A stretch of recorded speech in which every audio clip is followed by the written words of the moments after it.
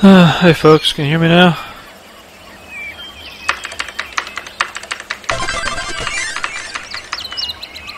Great. Well, let's see, what's new? So the new avatars are out. I see some people are checking those out already. Those went live yesterday. So that's our first avatars that are using the extended bento skeleton.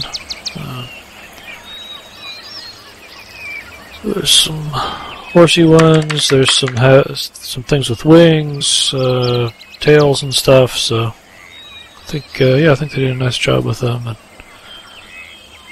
hope people have fun playing around with them.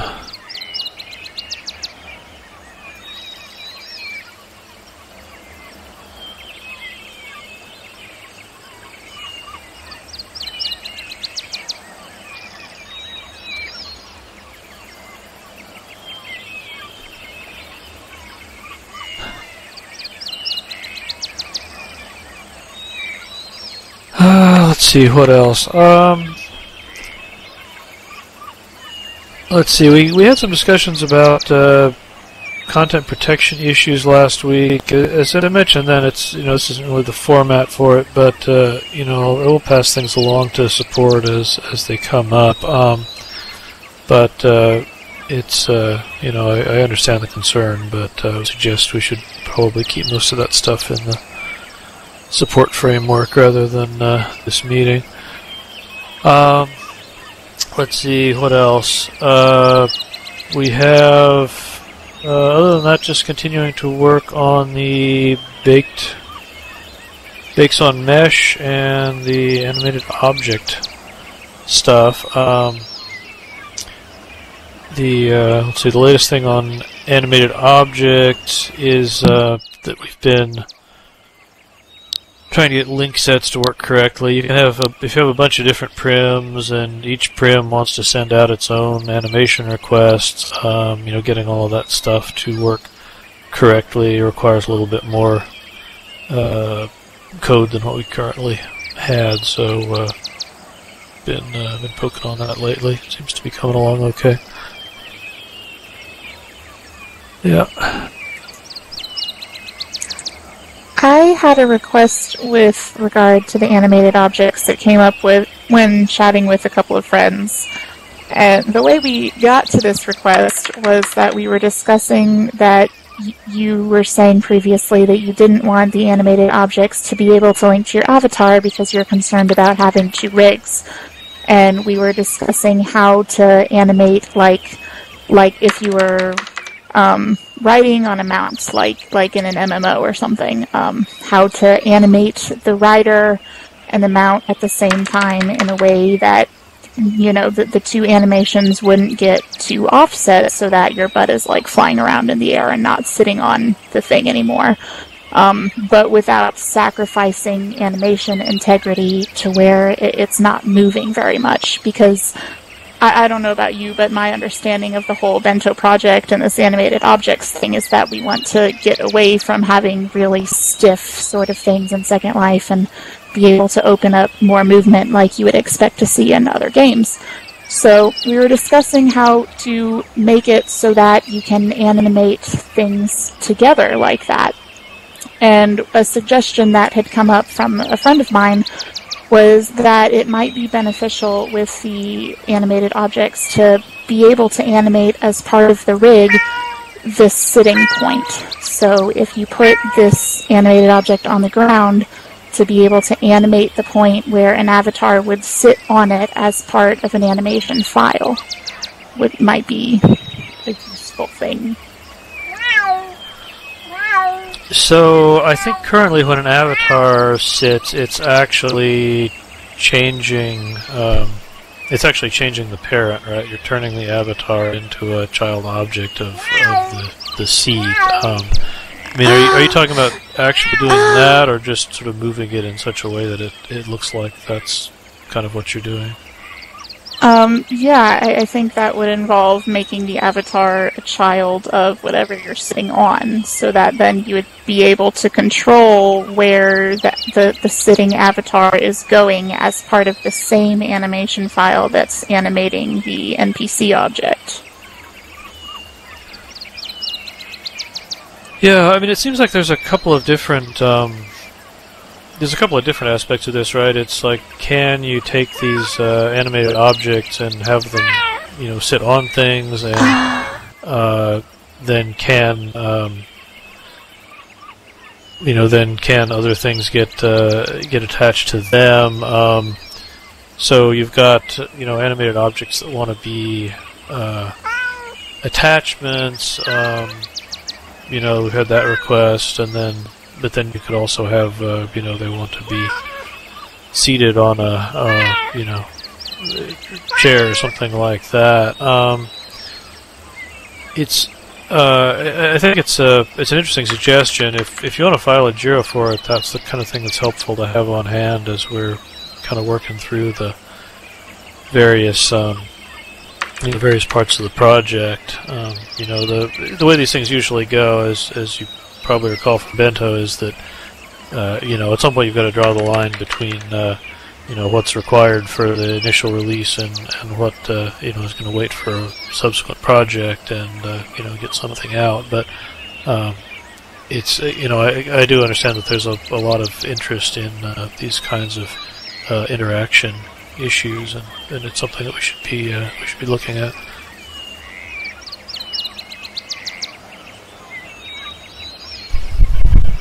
Being able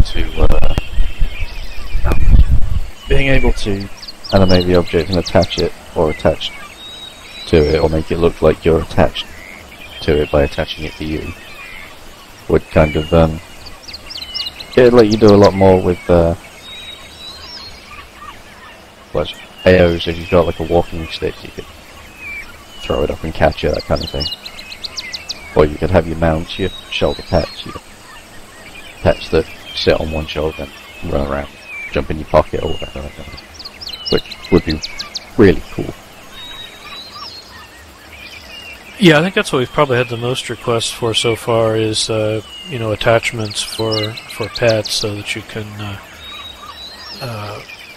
have them associated with your avatar, and you can teleport with them, and that sort of thing. Animated mounts would be pretty epic as well. I know a lot of people like vehicles, but they don't like the fact that really you can only res them in certain places. You can't actually go anywhere with them because most of the land isn't actually really connected. You can't teleport, you can't res it somewhere and then teleport from inside it with it to somewhere else and drive around. The animated mesh, if you were able to either attach it to you and then have something where it overrides the animation built into it, so that you're always static and it does the moving, or however it would work. Yeah, so sorry, go ahead. Yeah, I was going to say that would give you the sort of effects of your vehicles and all that kind of coolness, while having the ability to actually make use of it. Yeah, I mean, that was my first thought, actually, was being able to have them attach to the avatar and interact with you that way. But I feel like you had said at one point that wasn't a direction that you felt you could go, so if you could, that would be even better as far as I'm concerned. Yeah, so, I mean, are you thinking about the scenario of the animated object is attached to the avatar, or the animated object kind of is the vehicle, and you want the avatar to be able to attach to it?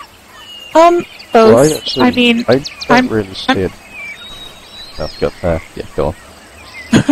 I'm just trying to come up with a way by which the two objects can flawlessly interact with each other, whether that's by attaching or by sitting and being able to animate the person that is sitting on the object. Either way, I feel like would be able to work. it's just a matter of what would better integrate with the system we've already got. Yeah, in the case of vehicles, we have some existing framework that works now for non-animated objects, right? If you've got a car or like an old style horse or something like that,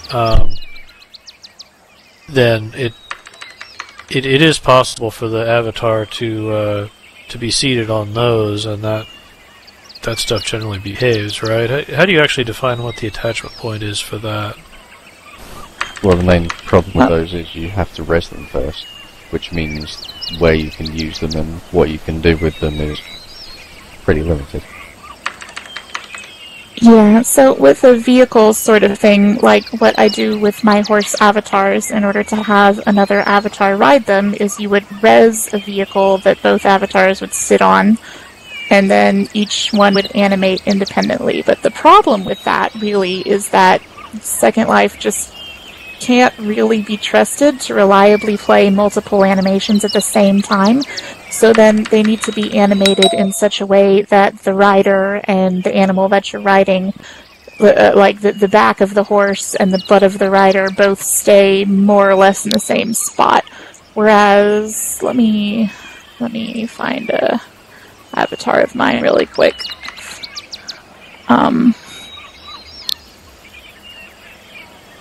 If you could specify which bone you are sitting on.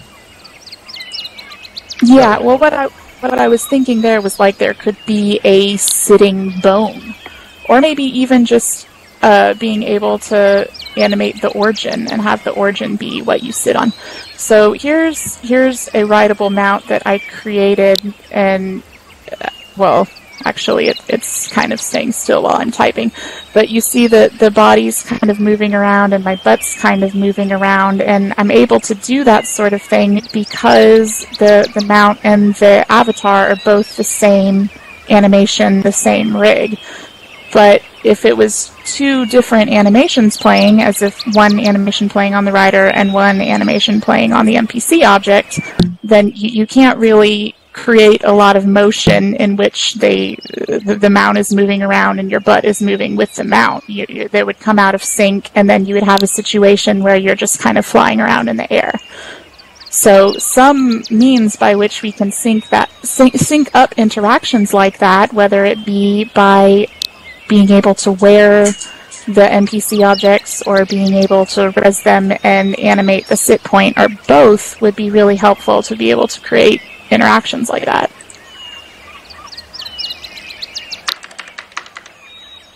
Yeah, that's an interesting point. I mean, I had thought about the animated object as potentially being writable or whatever, but which of course you can already kind of do with objects that you res, but if they are actually animated, then it makes it harder to keep things in sync. I'm trying to find the JIRA now. There was one fairly detailed proposal already that was talking about these kinds of issues, and I'm just trying to see if I can pull that up.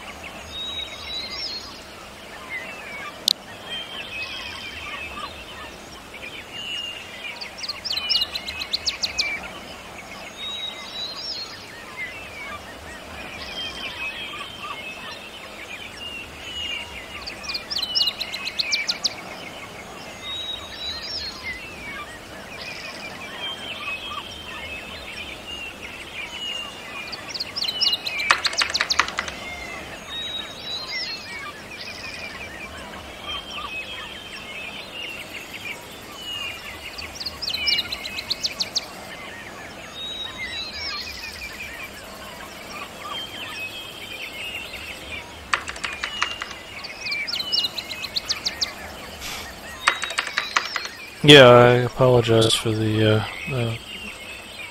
lack of whirliness. I can't look them up that fast myself. This is the JIRA. It was talking about A means of visually rigging the sitter to animated mesh skeleton bone. It's talking about some different options. The proposal here was that it was an additional LSL command that I think the idea there is that you'd be defining some kind of a constraint so that as either or both of your objects are playing their animations, you're maintaining this relationship with the designated bone or position.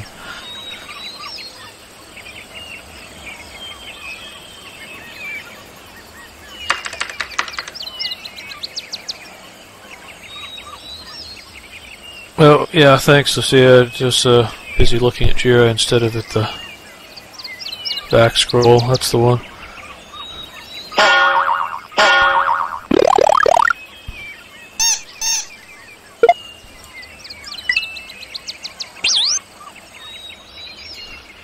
Yeah, usual disclaimer about the fact that it's accepted. That's not guaranteeing we're going to do it. It's just that it's something we want to be able to refer to as a possible, and we're in the process of working on the project. So anyway, that hopefully that's open for comments currently.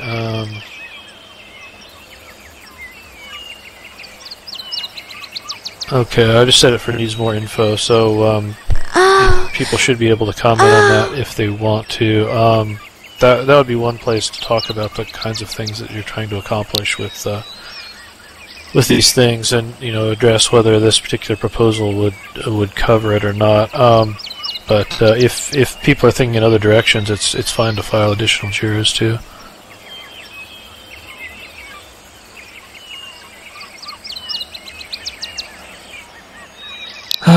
Let's see. There's a question about caching or preloading animations.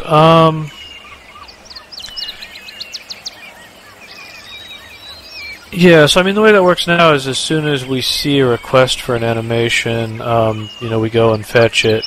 So it's faster if we already have it in the local cache. If we've used that animation previously, and it's slower if we have to go out over the network and fetch it.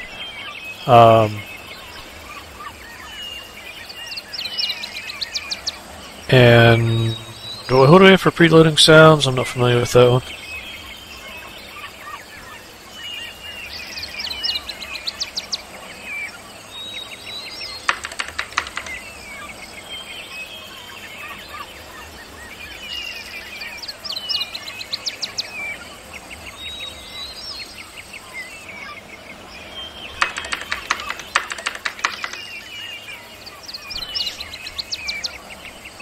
Yeah, okay, so the idea would be just at the beginning of your script you would say, hey, I want to, pre-cache the following animation, names or IDs, and then it would kind of go off and do that.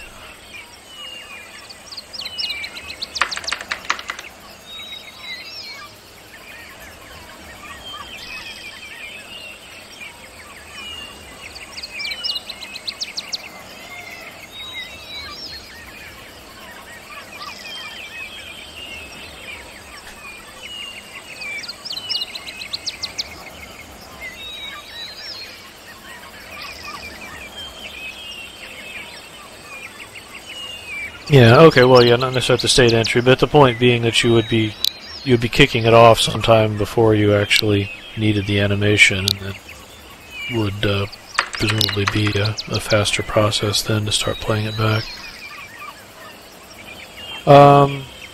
Yeah, okay, well, LL preload sound makes sense. My guess would be that that wouldn't be particularly hard to extend to other types of assets. I see there's a linked bug 7854 for preload asset for arbitrary assets. Don't know if there's any feedback on that.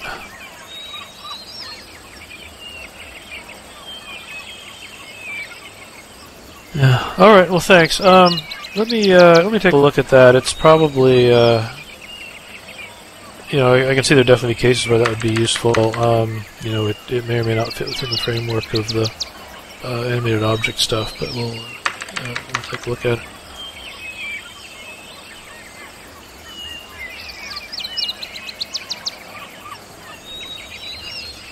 Let's see, I have a question. Is animating rigged mesh going to use the current bento skeleton? Yes, it's based on the same skeleton as avatars are, so that you have the same range of joints available. It doesn't do everything that avatars do currently, but it does include the full set of joints.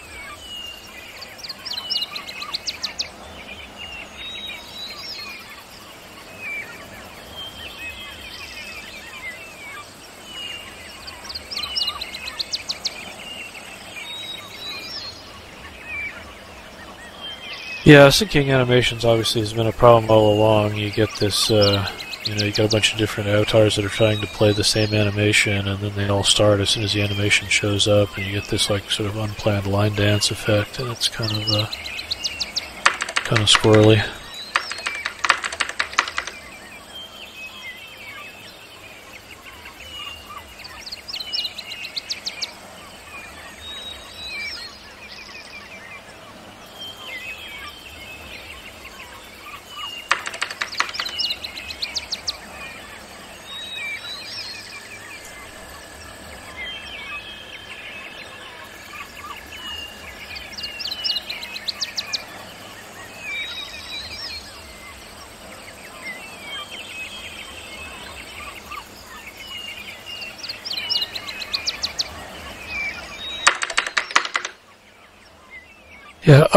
Yeah, Lex, don't know what the dispo is going to be on preloading animations. I'll take a look at it. It's not something that's obviously part of the project, but if it's useful to enough people and it's not a huge deal to do it, we might look into it. Oh.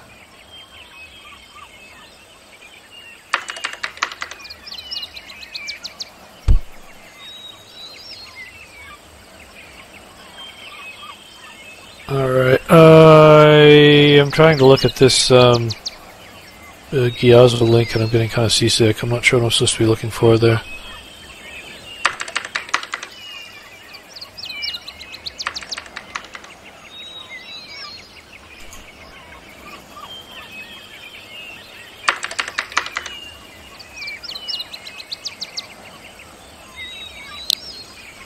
Oh, is this the problem with the imposter box being too small and so stuff gets cut off? Yeah, okay.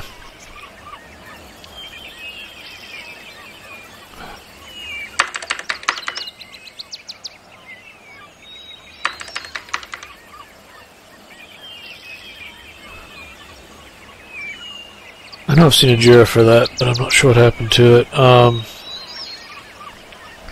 of think somebody was working on it. Yeah, anyway, I'll take a look.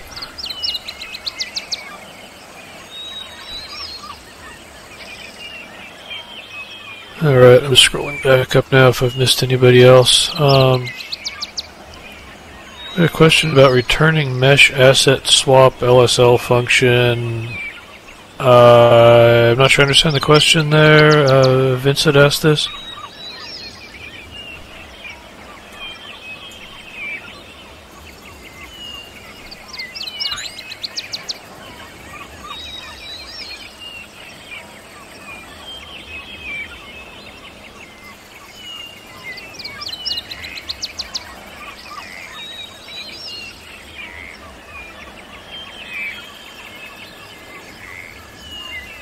Oh, yeah. That was a problem in the early days of Mesh, and I don't think we would want to revisit that particular can of worms.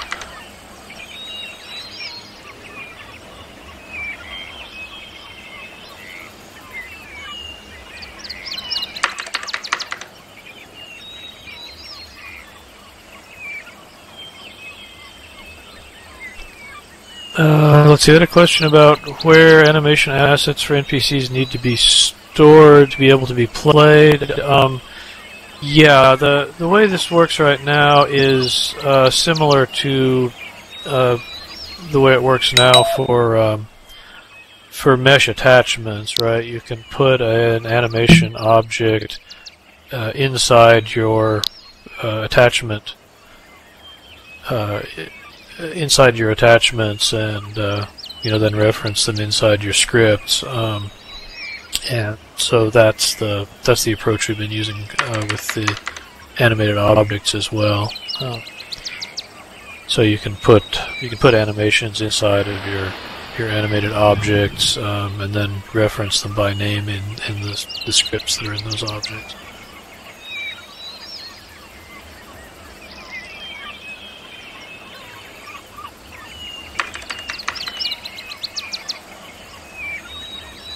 Could the object use an AO? Well, I mean, the original idea with an AO is that you're overriding the default animations, right? You've got the built-in walk or stand or whatever, and you're trying to replace those. In the case of the objects, they don't play any animations by default. They only play the ones that you asked for. So, I mean, you can have a script that tells it what animations to play, but it wouldn't exactly be an AO in that sense.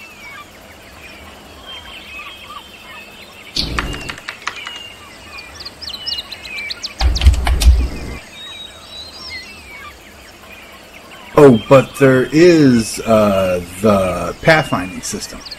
So, in the pathfinding system, if you look at the code and you have similar functions to how an AO would work in a way.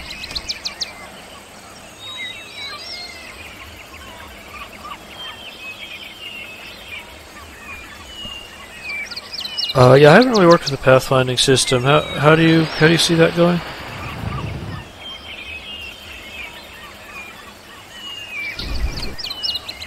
Well, there are different, things that trigger an event.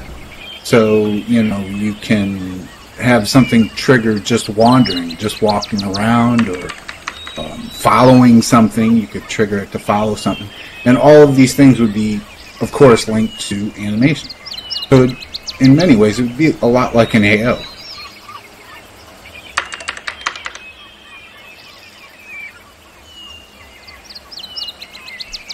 Yeah, I mean, if you think of an AO as kind of an object that's in charge of controlling animations, then you can certainly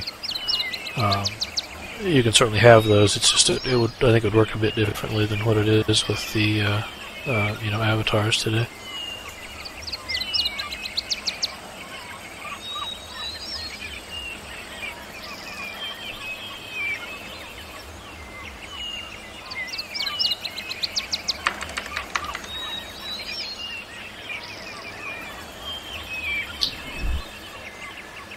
And I'll just point out to everybody that we didn't have an AO in Second Life either.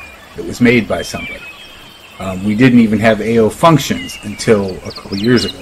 So, of course, what will likely happen here is somebody will make one. Yeah, and as I mentioned, the intent here is that the initial support for animated objects is just the first stage.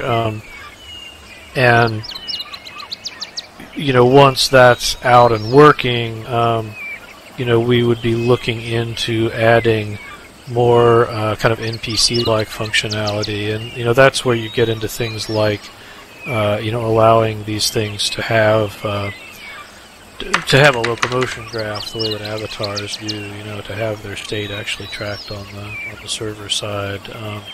Once you have that, then the idea of an AO is actually kind of directly comparable, and that's also the stage that we would look at things like support for baking and support for kind of wearable inventory, that sort of thing. Some of that wouldn't really make sense until we had bakes on mesh, because of course these are mesh objects, but the intent there is that we would be looking at kind of a follow-on project once we do kind of the simplest thing that works for just allowing you to animate the objects initially.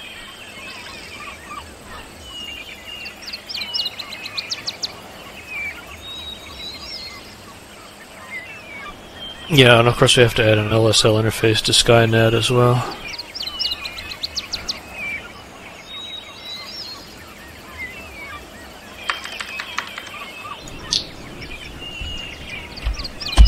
Yeah, I wanted to bring up that. Well, I don't know how to put this without offending people, but years ago, I'll say it like this. Years ago, when pathfinding was first put out, there was all this code that was written by Linden Lab or by one of your employees, and it was a really nice code. I took it was like code to handle like 3 or 4 different moving objects at the same time, almost like a herd. This was LSL stuff? Right, exactly. And my point is that this was like such beautiful code, and obviously it was code to test out the pathfinding and everything like that. And I thought to myself when I was reading through the code that, I'm going to come back to this when I want to work on pathfinding stuff. And eventually I did come back to it, but I never found the code again. It was almost like it was white. But my point is, though, that Linden Lab makes all these features and everything. And in the process, we do have to test things. And it would be nice, instead of having to wait for someone in the open market to create some code for it, if Linden Lab would spend a little bit of time in development of writing some finished code for us in these related things that we're working on. Yeah, I mean, it's a good point. We've certainly had this come up in various projects where, something is out there and it kind of works, but you don't have a lot of good examples to kind of get you started with it. Honestly, we've had more incidents than I would like of stuff just disappearing from our wiki because of, people don't realize that the links need to be kept live or whatever. So it's, it can be a problem, and I think a lot of it's just kind of a resource problem. We don't have as many people working on that kind of thing as would probably be ideal, but it's about all I can say about that is that we'll look for opportunities to try to put out example stuff as we can. But I agree with you. We don't always have the greatest set of kind of starter information.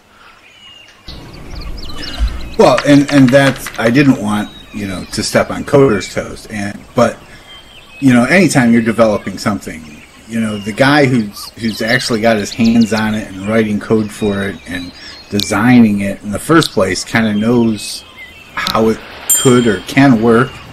So it is nice to get some really good example code of some complex stuff. We have lots of simple little scripts, but nothing really all that complex. And it would be nice to get to see some of that complex code coming from the lab that we could all use. A great example too is like the ZHAO. We talk about it all the time because everyone uses it, and that was something that was made open source by somebody and just given to the community. Well, at the lab, when you guys write code, it's all open source for us, and that allows for us to just freely spread it. And if we had some really nice code, then the coders in Second Life could take that code and do crazy stuff with it. Yeah. No, I think Lex raises a valid point, though, which is that often the people who are developing this stuff on the Linden side aren't the kind of experts on what the end users or the content creators really want, and so we can't necessarily write the definitive LSL AO or whatever, because we don't necessarily know all the things that people are going to want to do. A lot of that stuff kind of gets evolved by the community. Once people get in there and start poking at it, they say, oh well, it needs this and that and the other thing. To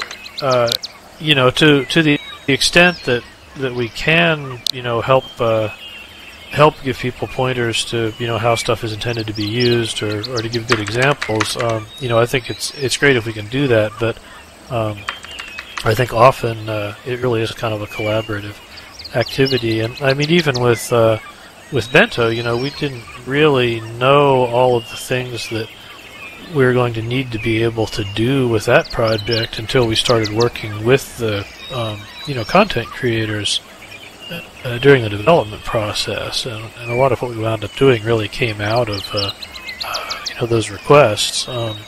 So again, we can't necessarily kind of create this sort of perfect, fully formed vision and then just kind of hand it off and say here it is. It's really a much more kind of collaborative process than that.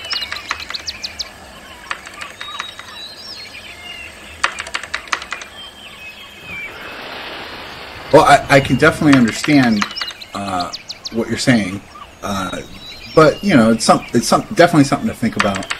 And I've also even thought about it. Linden Lab wants us to create experiences, and this is not easy thing to do.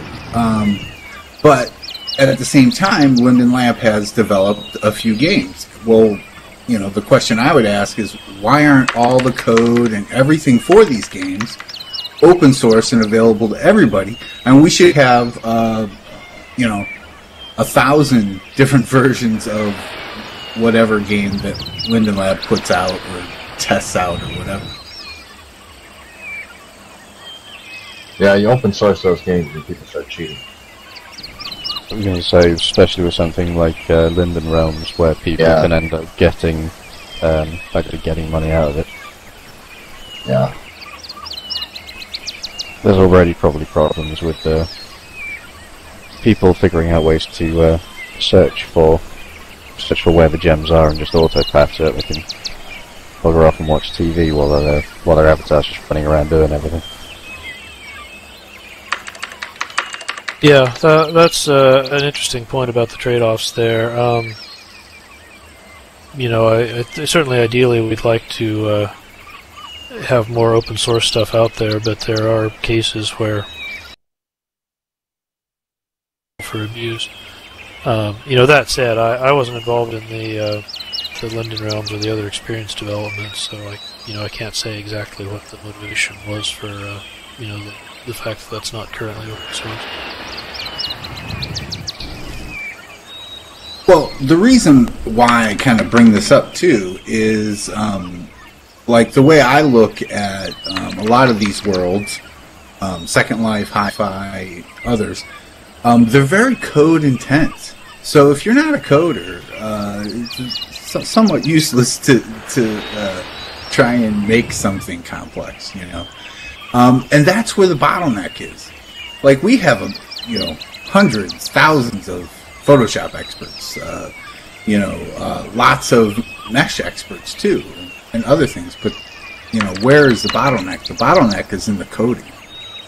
No, there's plenty of good coders out there. You just gotta find there are good coders, but the LSL is also really simple and dead easy to learn for anyone, even if they've never coded anything. Yeah. Yes, to do simple stuff, it is very easy. But to do something complex like a game or anything like that, I mean, the lab. It wouldn't actually take that long to learn how to do that stuff, though, and it is quite well documented. And there are it is very well documented. These scripts groups are really helpful as well. Yeah, I mean, you wouldn't want just coders are content creators too. They're not. You don't want to just have everybody have the same kind of meshes. Yeah, but that wouldn't happen. Okay, so Linden Lab would put out a mesh or anything else, and what would we do with it? We would do all kinds of crazy things with it. It would know, you're not putting coders out of business because Linden Lab wrote some code. We take that code and do something crazy with it. And that's my point. If they were open sourcing all the code for an entire game, maybe having sort of, if they put out snapshots of this is one way to do this type of thing, or you can get this to interact with that this way, that kind of thing would be good because that would be useful for pretty much everyone. Well, think about think about like the base games. There are only so many different types of games. There's basically 3 or 4 major genres of game types.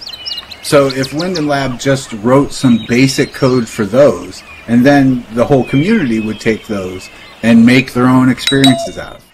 That's why, I know Linden Lab wants to push the experiences, but I don't see that happening very much, and I think I kind of understand why. It's not that easy. Well, the experience is really not hard to use. It's just there's not a lot in it at the moment that you use. I mean, besides the database and the teleporting avatars, animating.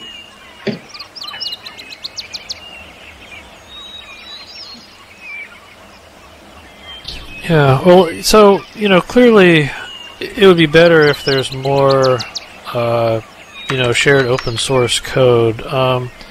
But on the other hand, we clearly have resource constraints on the Linden side as well.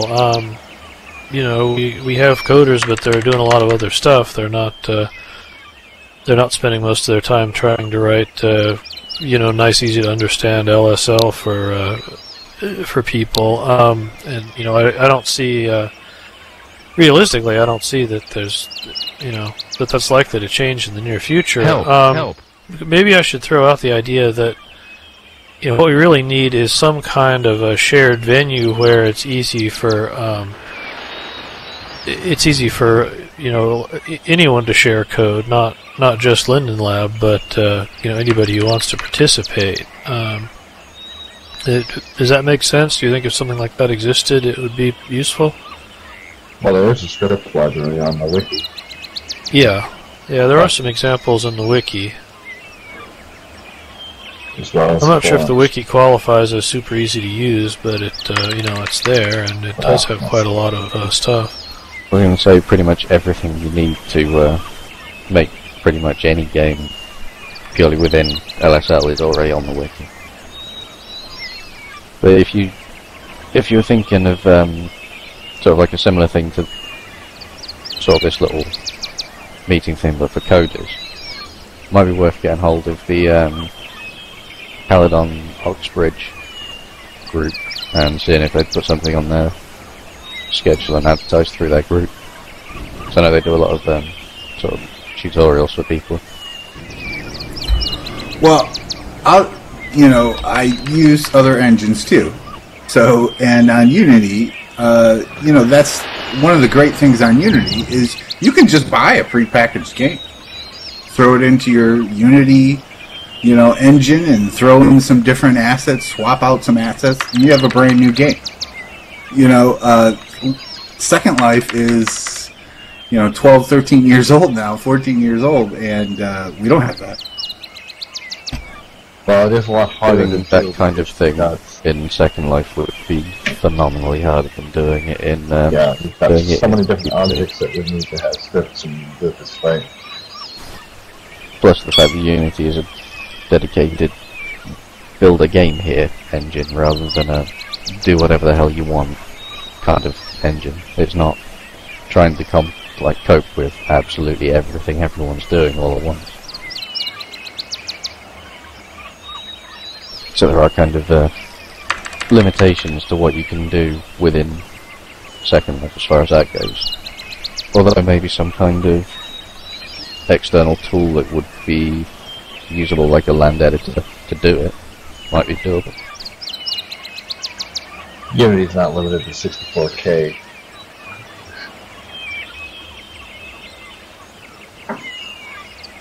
Yeah, well, the size of scripts is definitely an issue if you're trying to do something very complicated. Ever a chance of getting that raised?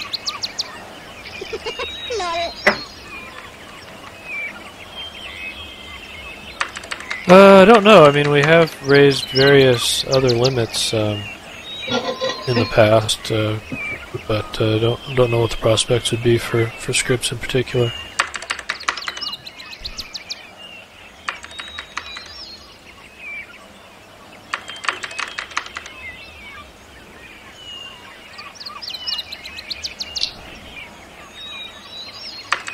Well, it's just some thoughts I had, when I think about like getting more people into Second Life, it's about having stuff for them to do and more games and more things that they're familiar with.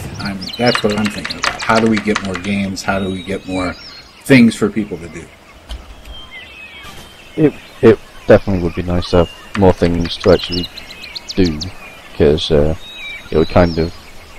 it would bridge that gap between MMO and virtual world where you have so many options but no guidance. It would kind of give you that little bit of guidance here and there that would sort of increase the chances of people likely to come in, have fun and stick around. And I think NPCs or animated meshes is a step in the right direction for that too. Oh yeah, animated meshes, if you can do NPCs, that'll be awesome. Quite a lot of fun things to do with that.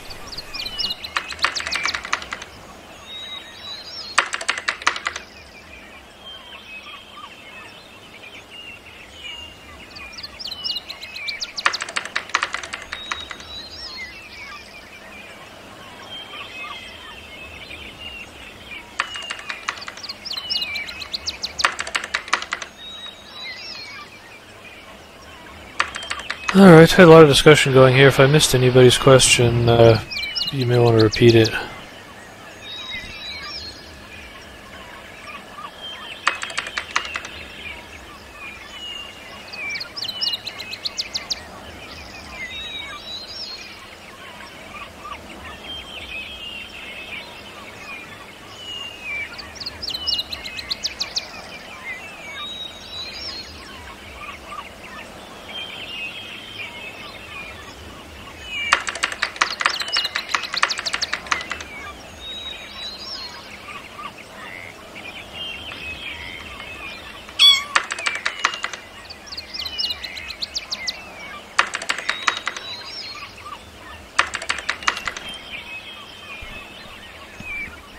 Yeah, no, I don't know when we'll have Project Viewer out. Right now I'm still at the stage of we're poking around in corners of the code that, nobody's tried to do anything with for a while, and so sometimes you try to change something and it works fine, and sometimes you find some weird surprise that you have to deal with. So, when you're in that mode, it's very hard to predict how long it's going to take to get beyond it.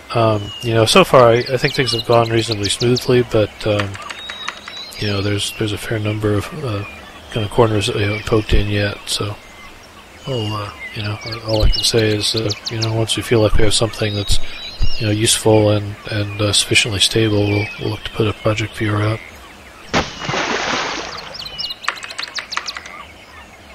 Hey guys, you mind if I butt in here? I don't create items in Second Life, I just design sims. But the reason they won't implement more games and more things for people to do is because LSL is based on really old coding. And it doesn't utilize your PC till its full extension.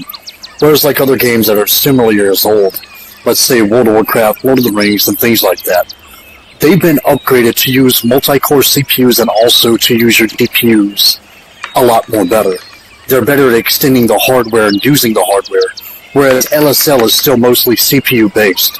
So no matter how good of a graphics card you have, how powerful it is, how much system RAM you have, if LSL is only using one CPU core and maximum up to 2, even if you have an 8-core CPU, it's going to limit what you can do in here. And it's going to limit the experiences you can give to the end user that uses the program. Now, as far as other games, CSGO and things like that, which I have designed for and scripted for, yeah, it is server-side, but the way it's implemented, the way it uses the net framework for Windows, is very, very outdated. Yeah, LSL isn't running on your computer now. It's running on Exactly. Windows Lab computer. Exactly, but the way they implemented the coding to use multiple cores is very ancient. It's still running off old coding that was meant for dual-core processors and things like that. It's not meant for the newers. Well, it is mono. Yeah, it is, and they could update it. Instead of working on a new system, which I think is going to completely fail, they need to upgrade this one. That way it can keep the player base, because if it keeps going the way it's going, people are going to eventually leave. hardware is getting better, but Second Life incrementally is getting a little bit better, but not at the pace it should be going. And they make millions a year. They're not broke. It's not that they don't have the money.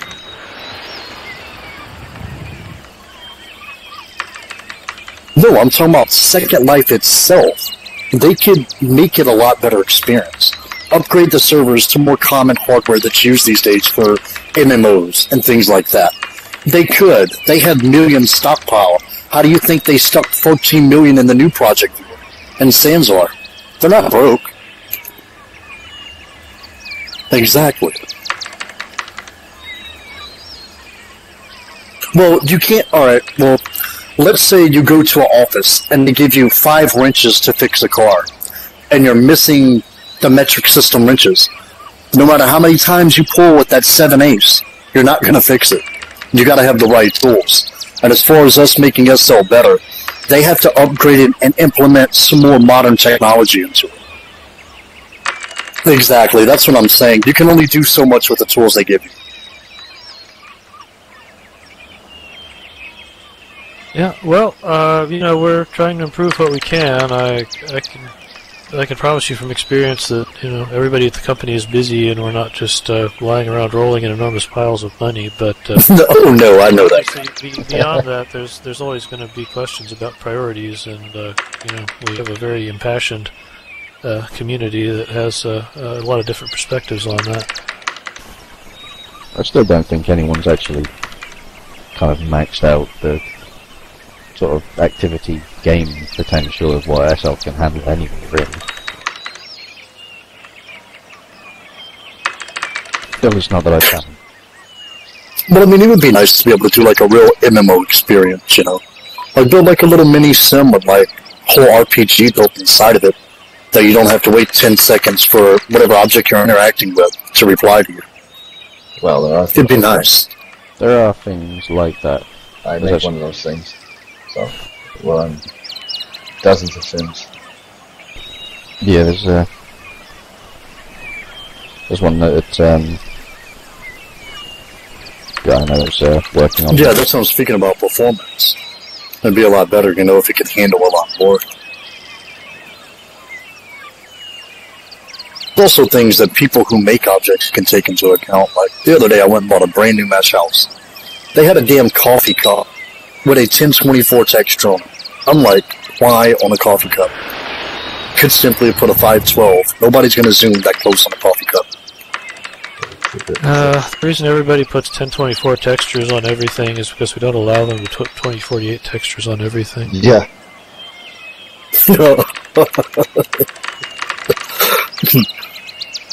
That is hilarious. I had a question, if you could follow up for me. I know you mentioned at the beginning that to keep the content protection talk in the support framework. I was just wondering, was that... Were you referring to even the no copy transfer loophole that's in all the viewers, or is that just in the copybot? Were you just talking about the copybot side? Really, I was referring to the kind of policy discussions we were having last week about how these kinds of things are enforced, and that's completely a support side thing. If there's bugs that are getting exploited that we're not aware of, or that sort of thing, then definitely let us know. It's always good to have Juris for that sort of thing. I mean, as far as I know, that bug has been going on for over a year.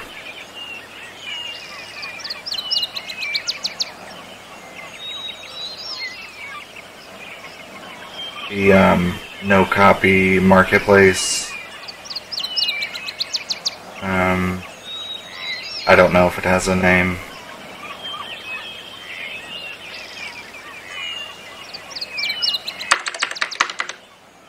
Right.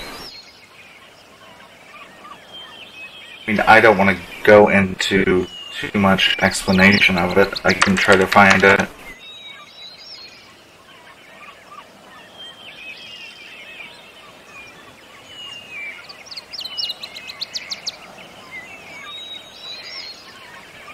Yeah, I mean, if there's issues that we don't that we're not already aware of, that we don't have JIRAs for,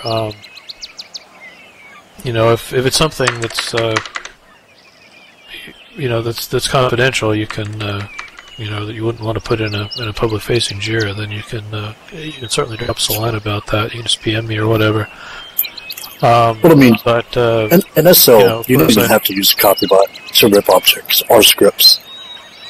With the way they listed, the way sound channels and script channels are listed in the LSL, you can write scripts to listen for scripts, and you can listen for whenever objects are being sent textures, and you can snag the texture UUID and use it on whatever you want. They let things way too insecure, especially the voice servers, which you can just ping somebody's MAC address automatically. Yeah, I'm just no, CopyBots can't steal scripts, but you can steal scripts with something else. I guarantee you. I mean, it's really bad. Anything in this game can be stolen because the way they designed it, the way they designed the way things interact, the way they talk on specific channels. It's really easy. I'm not going to say how to do it because I personally don't do it, but I've showed people on my own objects I built that I can steal anything I want from myself. Even when they're locked with no mod, no copy. You can jack it.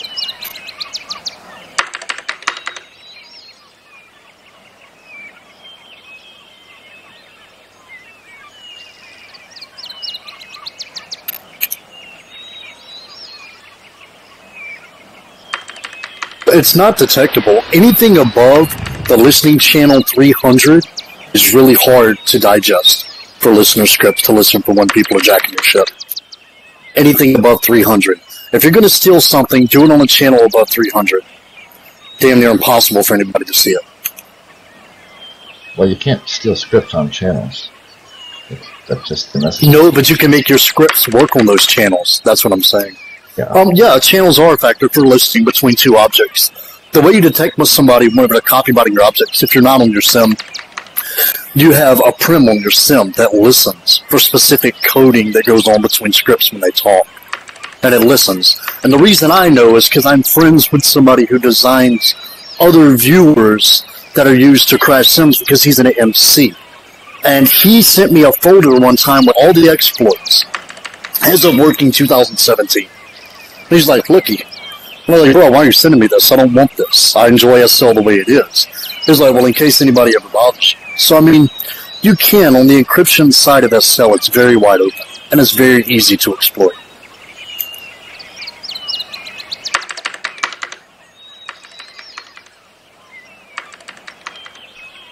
Alright, well, as I say, I would definitely encourage people to file JIRAs. It's great if you know about this stuff. I sent a ticket in the Windows Labs and talked to a rep on the phone, and I even sent them a copy of the email. And they said, thanks for that, but right now we're not looking into making things more secure. We're more focused on the experience for the user. I sent them a whole copy of everything he sent me, all the scripts he runs, and everything, and Linden Labs basically told me to go screw yourself, and we're not interested. Lack of better words.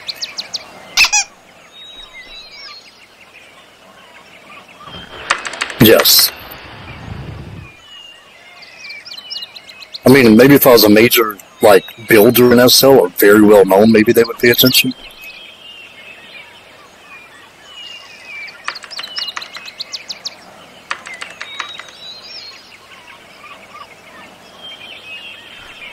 Alright, well, we are at time for this week, so we should probably wrap it up.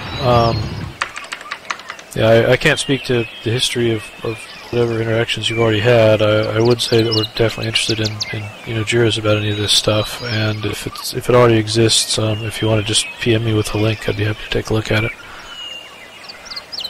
Alright, well, have a good week all, and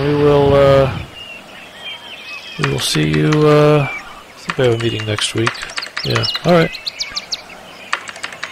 Yeah, alright, well, thanks all. Catch you later. Thanks, Spear. Well, it was nice meeting all of y'all. Matter of fact, I'll compile quite a few of the emails that I've been sent about things like that. And if one of y'all are the main person who sets up these meetings, I can forward it to you.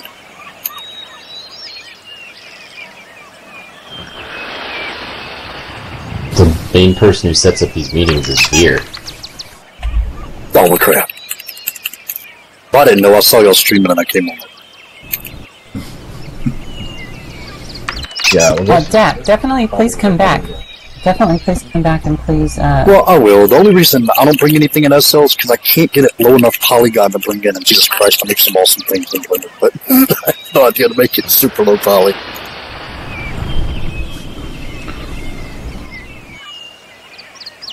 I tried and failed.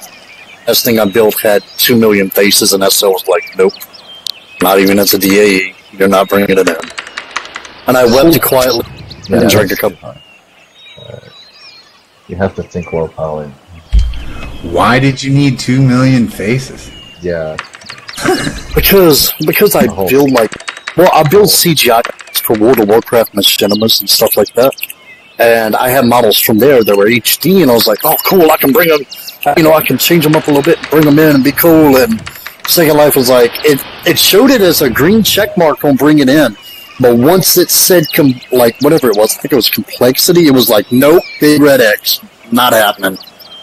World of Warcraft wouldn't have a 2 million poly model. Yeah. It does when you're doing CGI. Yeah, this is real time though. You gotta think game, not CGI. I know. All movie models are way bigger than normal game model. That's for sure. My god. I downloaded the model for the World of Warcraft ship that they used for their Legion cinematic. Jesus Christ, 1.3 billion faces on two pieces of land. That's why they render them on render farms and not a single GPU. It took me an hour and a half to load it. And then every time I'd swap views, it'd take 20 minutes to change the view on the camera.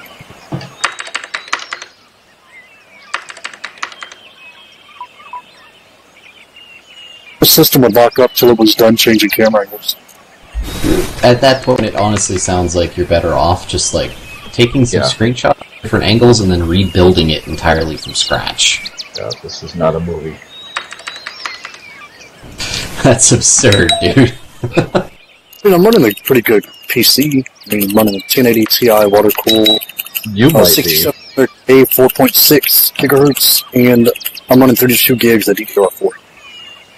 Yeah, not everybody has that, though. Yeah, that's true. I just wish... Go ahead. When I did rendering, I had a whole computer that's all it did. And it would be running all day. Well, I'm just curious, right? I build really intricate models. Is there a specific way to make sure you're making a low poly, a limitation you can put on objects when you build them? Yes. Whenever it's a flat face, make it all one square. Yes. Right. And rely on textures to make up the detail. Yeah, normal maps. Yeah, that's what you should do, is just normal map the model you have, and then retop the model again. And then you can use that old normal, and it'll look exactly the same. Marcus Inkpen, me and him was chatting. He's like, what'd you build today? I was like, I built the church. And he was like, are you going to bring it in? I said, I can't. It's too complex. He's like, well, let me take a look at it. He looked at it and he said, there ain't no damn way. He said, there's no way SL can handle it. So I was like, well, I tried.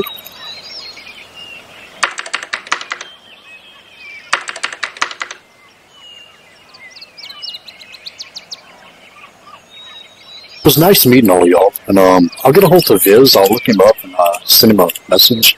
But all of y'all have a good and blessed day. And Cube Republic, I just want to let you know I'm tired of wasting all my money at your store. It kills me. Dad, definitely come back. Dad, definitely come back to the next meeting. Yeah, I will. I'm at this place, Builders Meeting.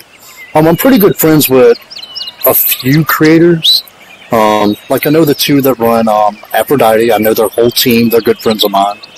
Marcus Inkpen from The Looking Glass. Noke, who owns E.V.E. He's a real good friend of mine. And I'm the godfather to M-Law and B from B Design. I'm their daughter's owner godfather. So I know a few people in here. But y'all be good and y'all be blessed, and I wish y'all the best in here. So No, not a celeb, no. Closest thing I got to a celebrity was getting to go to the fantasy fair early with one of the ancient moles.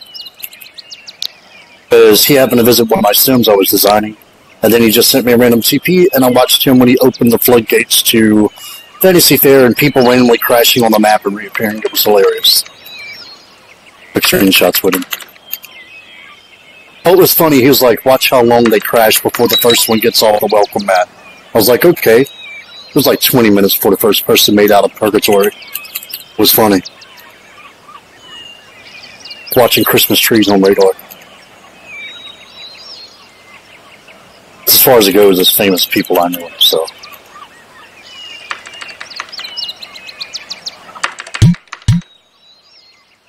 But I don't have many friends because all of them are like, don't you know that person? Get me something for free. And I just look at them like, I even buy their stuff. Really?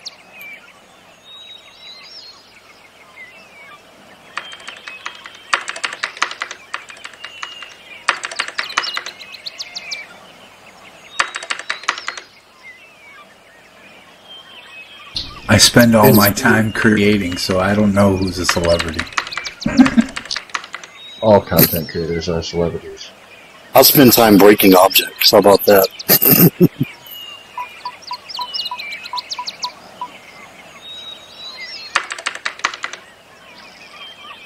Just say when you spend 5,000 linden on a house and nothing's modified in your life, really. All these wasted lindens. Understand, copy or no copy, okay, I got it. But modify, come on, you're getting people to spend hard-earned money they put in the game on an object. Just let me change the horrible texture you put on a lampshade that looks like it came from the 70s.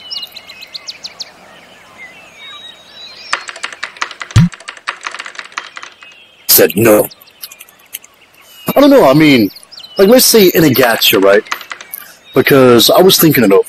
In a gacha, you play for a random chance to get a rare object or an ultra rare, right? And you get a bunch of commons. The way I was thinking, because I'm going to design a few gachas, is the ultra rare and rare are modified. And There's actually a store by the name of Murder of Ravens that the way they run their gachas is it gives you a coupon that is no copy but transferable, and once you use it, it gives you the modified version but no transfer version of whatever that item is, and the coupon is only usable once. And I don't know why more people don't do that. Soy does that. Well, the way I was thinking, right? It gives somebody the object, the box is transferred, but once they unpack it, the items can have modify rights. Because a lot of gachas, you spend a lot of time trying to get that one rare object. Then when you get it, it don't fit your avatar just right, you're just stuck with it. That's why you go to yard After all that wasted limit. You don't waste your time at gachas. Yard sales is where it goes.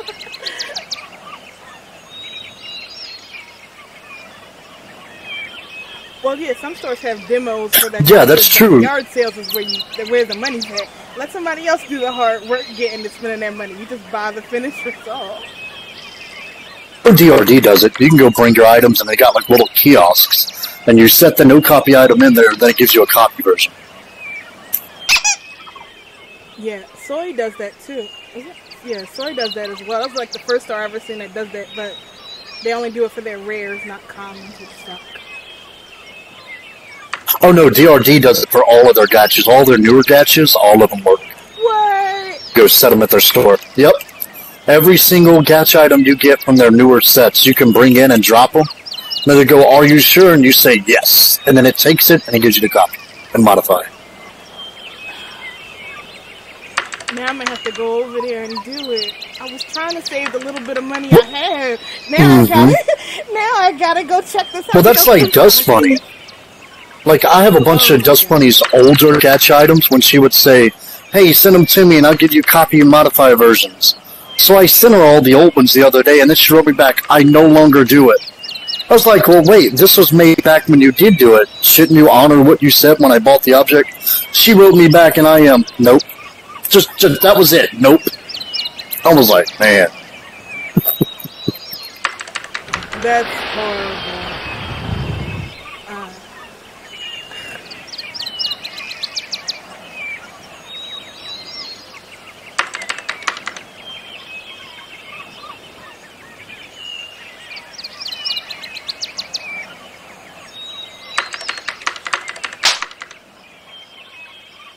like you. Say something else smart to me.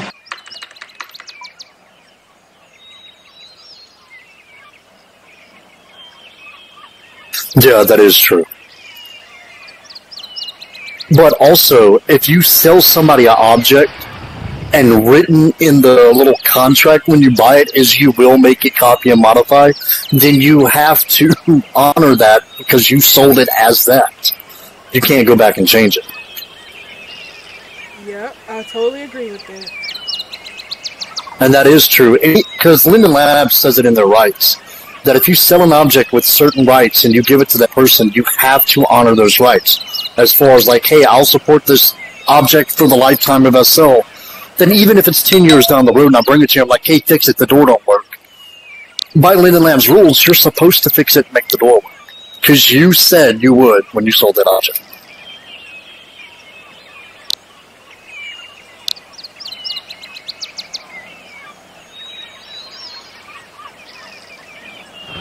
Pretty cool meeting all y'all. I don't know what all y'all build, because half of y'all are probably on y'all's real accounts, but good stuff.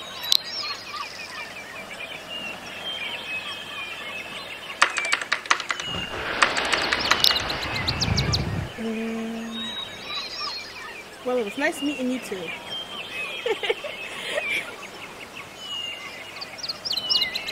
What do all you guys do?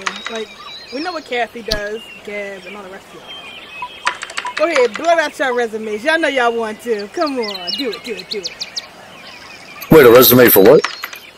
No, just saying what we do.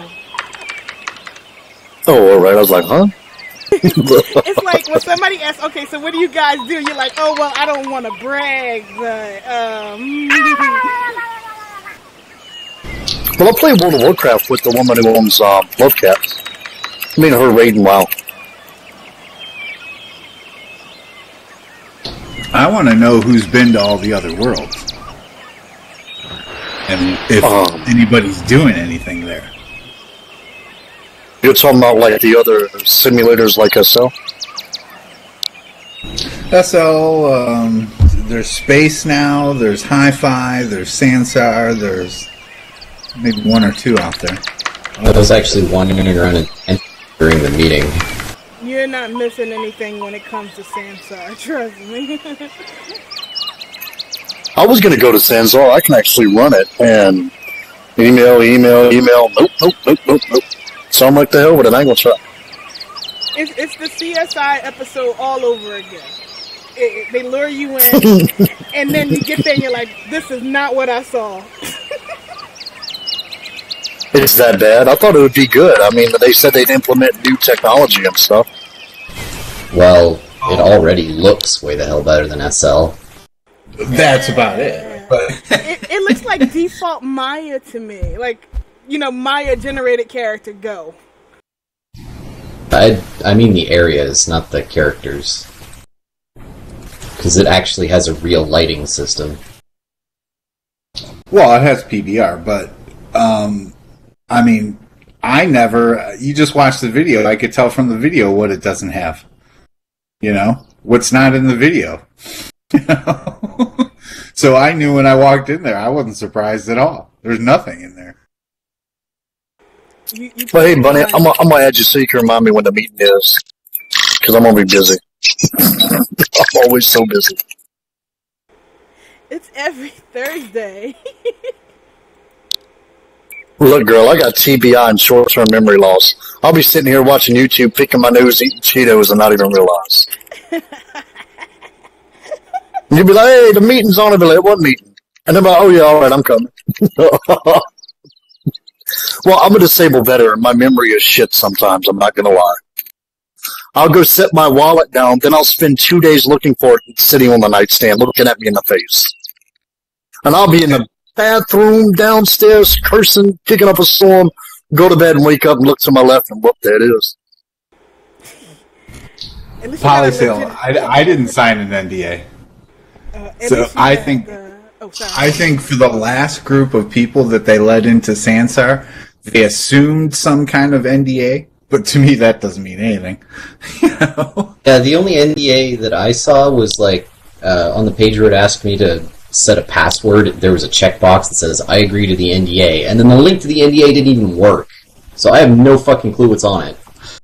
Yeah, that was pretty much my experience, so I was like, I'm not going to go out blabbering about all kinds of Sansar stuff, but I'm going to repeat what I said before I ever went in there, and there's nothing there. You can't do anything.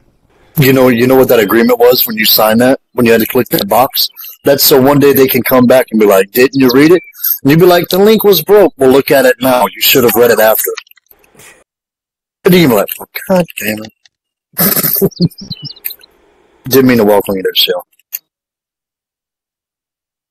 That's where they get you. It's like the government. They'll sit there and hold a contract in front of you and cover that fine print up with their hand and be like, all you got to do is sign right here. That's it. You get all this.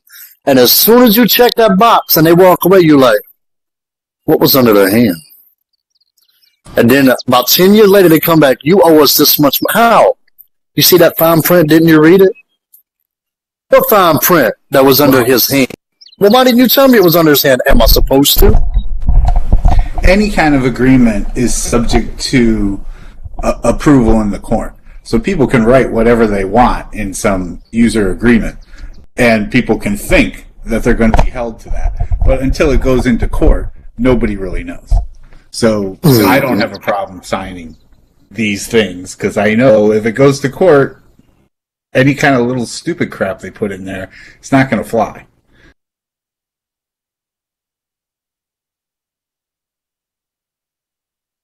But I was in Hi-Fi.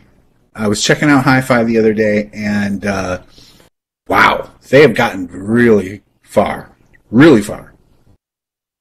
NPCs, you name it. I don't think they have pathfinding yet, but pretty much everything else is there. It's ready to go. Besides, it doesn't have, content security. So, and I've heard a little bit about that too, but does it allow you to actually use it for real without a VR headset? Oh yeah, they are not real. I mean, they in their videos and stuff, they seem very VR focused. But you can go in there with a desktop. You can do pretty much most of the things that the VR people can do. You can shake their hand. Everything that they implemented, they also implemented for the desktop users. Yeah, like Aki said, is there native chat, or do you need to go mod it? I was in there the other day. I didn't use any chat, so I'm not sure. I don't want to say there is, but because we're all using voice. But I got a little bit of a demo on a bunch of different things, and I was super impressed. I mean, I've kind of been watching it, but the bad thing about it is there's no content security. Now, I asked them about it, and of course, nobody really wanted to tell me exactly what they're going to do, because Philip has been talking about it. But I'm guessing here. Don't take anything I say here as fact. But it sounds to me like what they want to do. I wish they would just open up a server and let us put stuff on it, but whatever. What they want to do is they want to take some of these places like Sketchfab, where you can put a model on there and sell it, or even, I think, probably Turbo Squid. But they're going to be the security. So all the links or whatever will go to those products. So if somebody buys it off like Sketchfab, then Sketchfab will hold the security so that other servers can view the model. Which, I don't know. Kind of don't like that, but anyways, that's what I heard.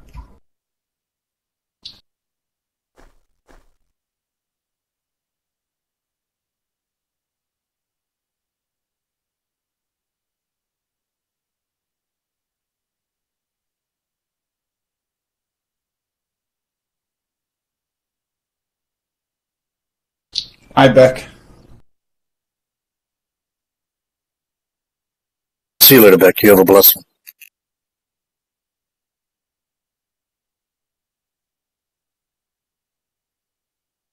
Yeah, I understand that content is security is always going to be an issue, but you can't just do what they initially did, which was just putting everything. You just throw your model onto a website with a URL, and anybody could do it.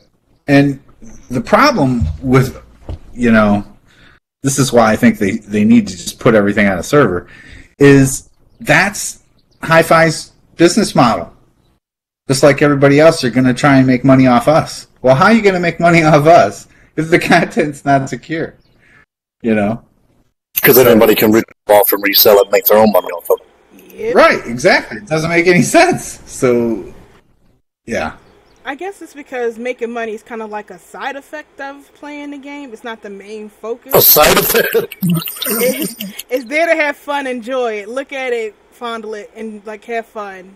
If you make money, you sound like one of them new prescription pill commercials.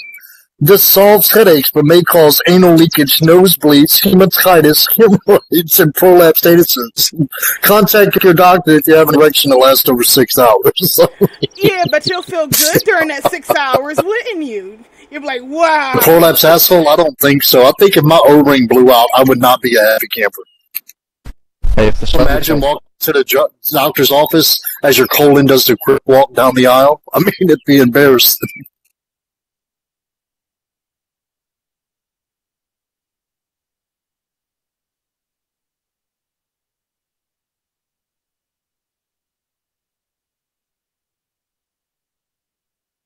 Well, me personally, I don't care how good the virtual world is.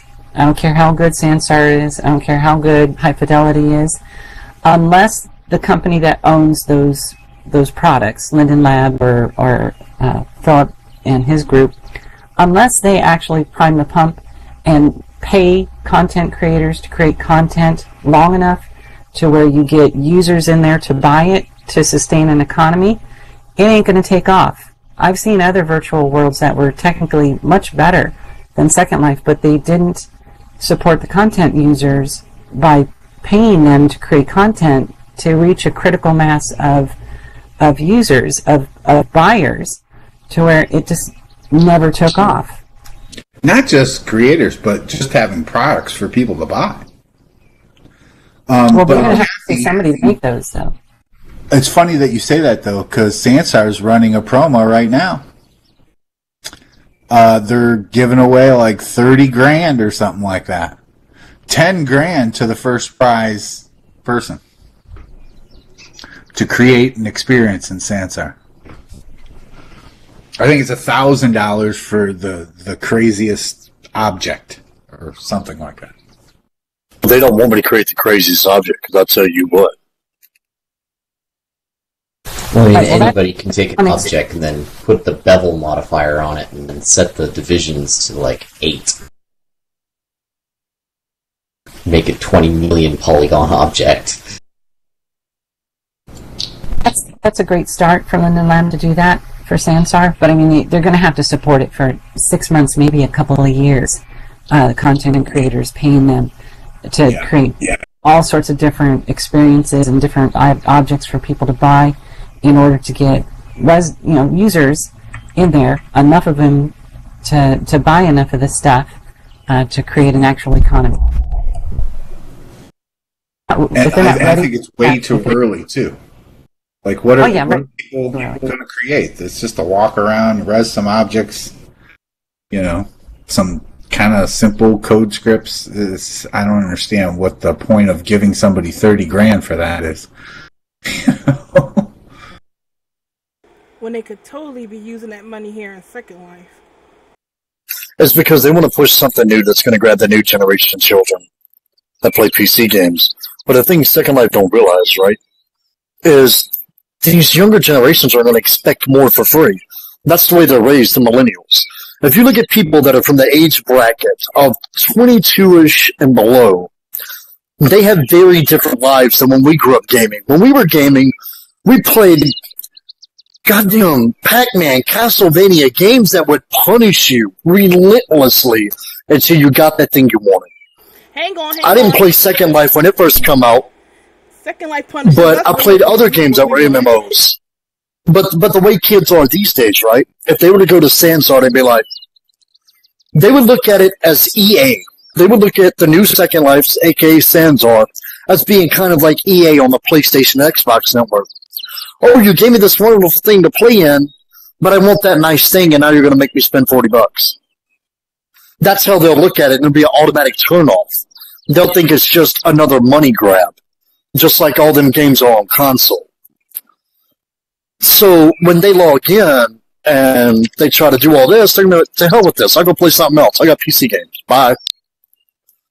And that's why they're looking for creators to draw the younger crowd in, to make them feel kind of cushy, like they got something for free, and slowly start sliding that in. Hey, buy this. Hey, buy that. And then the kids that are smart are going to catch on and be like, nah, bro, I'm out. And they don't need to take that approach. They need to have it to where it feels like you're somewhere that is completely open and completely new, and your imagination is a limit. Whereas with SL, that's the way it's supposed to be, but with the outdated infrastructure that they use for the game itself, it limits you very much so on what you can create and how far you can take it. You know, like even upgrading the servers to a lot better hardware will make it a lot easier on people as far as having their own personal sim with beautiful trees and beautiful objects. It wouldn't become bogged down because your neighbor on the same server that's on his own private sim decides to randomly res out 3,000 dildos that are scripted as he's shooting them at his buddy with the penis gun. It wouldn't happen anymore because it wouldn't cause lag on the server, rail itself. It would only lag them out. You know? Yes. And it would make it, better for everybody. And also, if they were to implement a way for the game to be able to better utilize newer hardware, that would make this game immensely better for everybody across the board. Even people with 2- and 3-year-old computers, if you could utilize it as much as possible, across the board, everybody would be happy. Because, like World of Warcraft, back until 3 years ago, World of Warcraft was only using dual-core processors, a lot similar to Second Life. And then World of Warcraft said, hey guys, the game's going down for 2 days. When we bring it back, it's going to perform 1,000% better. And when they brought it back, it can support up to 16 CPUs and 3 GPUs all at once and fully utilize them. But like SL, they could, say, hey, it's going down for a day. It'll be up tomorrow. GG, call it good. They have enough people working for them in California. They have a task force in California that's 3,000 people strong. Not to mention there are other caveat offices that are around the world that can also implement it and inject it on their server side where people log in on the portal side. It wouldn't be that hard.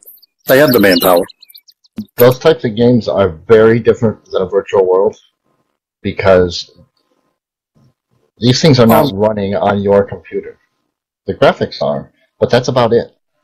The graphics and the interface, that's it. Well, World of Warcraft is running on their servers, and just their graphics are running on yours. Yes. Most of the game code is running on your computer, and then it's just sending messages to the network, through the network, to their server. The game code is running on your computer. All right, Desire, you take it easy. You have a blessed one. Sorry if we bugged you by talking. With World of Warcraft, it's made as a game, where SL is made as a general purpose kind of platform. Well, that's true, but when you log into SL, right, the reason you have a texture cache and an object cache is because you're downloading the files from the game of recent places you have been. If they were to design a way to make that permanent to where it stayed, then yes, you could run all the game's assets from your computer. You could. It's fairly permanent. You have a cache that's of things that you've seen already. But I mean, when somebody somewhere across the world uploads another thing, then there's no reason for you to have it, unless I've heard the asset server is petabytes. Yeah, but something's going on when I have to continuously download the same texture. Okay, so it's not holding I think it's relevant load from the cache. Right, and that's usually when I see lag issues and stuff like that. It's always textures. It's always textures loading. The graphics card can only hold so much memory, so it has to swap it out. But that's my point, is that when we talk about efficiency, you know, we almost step around the whole texture thing. It's always textures. Yeah, but a lot of it is like you said, you know, a 1024 texture on a coffee cup, or a 1024, you know, texture on a diamond ring. Exactly. It's not. I mean, the SL can't do anything about that. That's content creators. That's what I'm talking about. We're limited to only using 512 megabits of your video RAM. I have a 12 gig card that's water cooled. If Second Life were to let me fully utilize my 12 gigabytes of VRAM, I would breeze through here like a hot knife through butter. I would be gone. I'd be good. Places would load like instantly. There wouldn't be the looking at this weird gray jelly with weird square boobies that's floating in front of my face while I'm waiting to get out the welcome area of an event. Well, which is always network is loading. It would help for people to stop putting massively over-detailed texture. Yeah, well, it's massively over-detailed meshes. It's just everybody wants pretty things, and well, you get pretty without going over the top. I mean, you can't compare it to World of Warcraft or some professionally made game, because they have a certain budget, and they know it's all controlled. They have a certain polygon budget, texture budget. They know what's going to happen at any time. Whereas SL is made by a bunch of amateurs, basically, that don't have that budget. But what I'm saying is, I did hesitate to say that, but it is. I mean, well, the people who own Second Life, anybody. Since Second Life came out, right? If you look at Second Life's takeaway after taxes worldwide, they've made over $4.2 billion. Forbes magazine keeps track of it. SL, the people, Linden Labs, who own Second Life, could make this experience a lot better. They have the money. They made billions off this game. They could. One of the problems make millions. One of the problems I know is a problem, because I work with code all the time, is you're talking about, it's like working on a super highway that you can't shut down. You can't shut SL down. I mean, sure, you could shut it down for a couple of days, but that's not going to work. It's got to be worked on as it's running. Well, they could. And that's just difficult. And for one thing, no, it's not.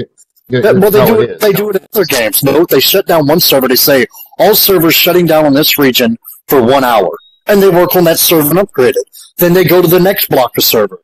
Hey, the server's shutting down. They could do it incrementally, just like they do rolling restarts. That's right. not an excuse. And they also have the viewer side, so you can't break the viewer, you know, from the server. That they have to be in sync. And I mean, I know from experience that there's a lot of people that they don't, you know, I'm using a year-old viewer, you know.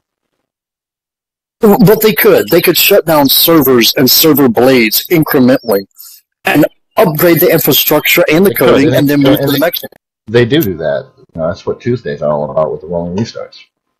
Well, with rolling restarts, all they do is hit the power button on the server blade and turn it back on. No. That's when updates are performed. You can go on the wiki and look at what they've updated. Budgets came in as years ago, that's why a Tuesday restarts usually take about 20 minutes, whereas you know, if you just restart your sim, that's, you know, probably 30 seconds.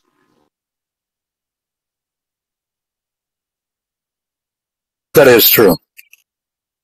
But I think ultimately, before a game can really work well in Second Life, I mean, the efficiency things need to be addressed, and they're obviously trying to do that. But again, I think there needs to be more education, especially on the texture side. You know, I do a lot of videos, and I try and push efficiency, but you know, I don't think I have one on textures yet. But I mean, that's really the issue, and nobody ever talks about it too. How there's no way to stop it. Are abused. There's really no way to stop it. Maybe they could make the bigger the texture cost more or something. I wouldn't want to suggest that though.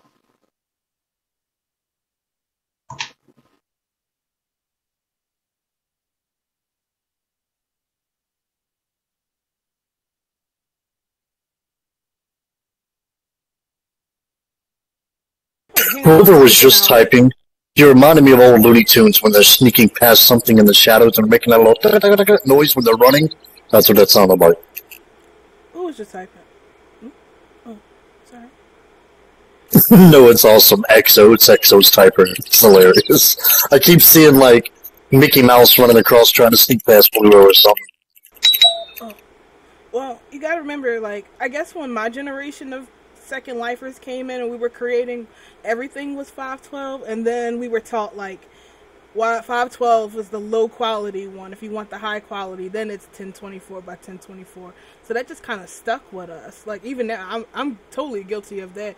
That's because that's what I was told when I was learning how to build. That 512 is the basic, and the lower version, or low quality, 1024 is the high quality. So you always want to make your stuff high quality and do the 1024. Yeah, see, I rarely upload a 1024 texture. It almost never even crosses my mind to do that unless it's going to be a large thing on my screen. So it depends how many pixels across the actual. Or I mean, I even try to, unless I'm packing multiple objects into a single texture.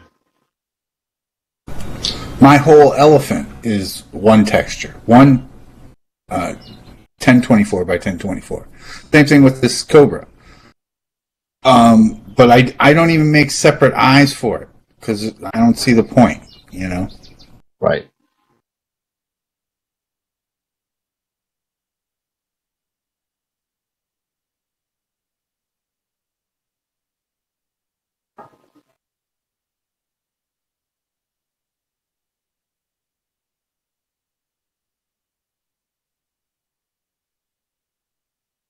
That is definitely something to think about from now on.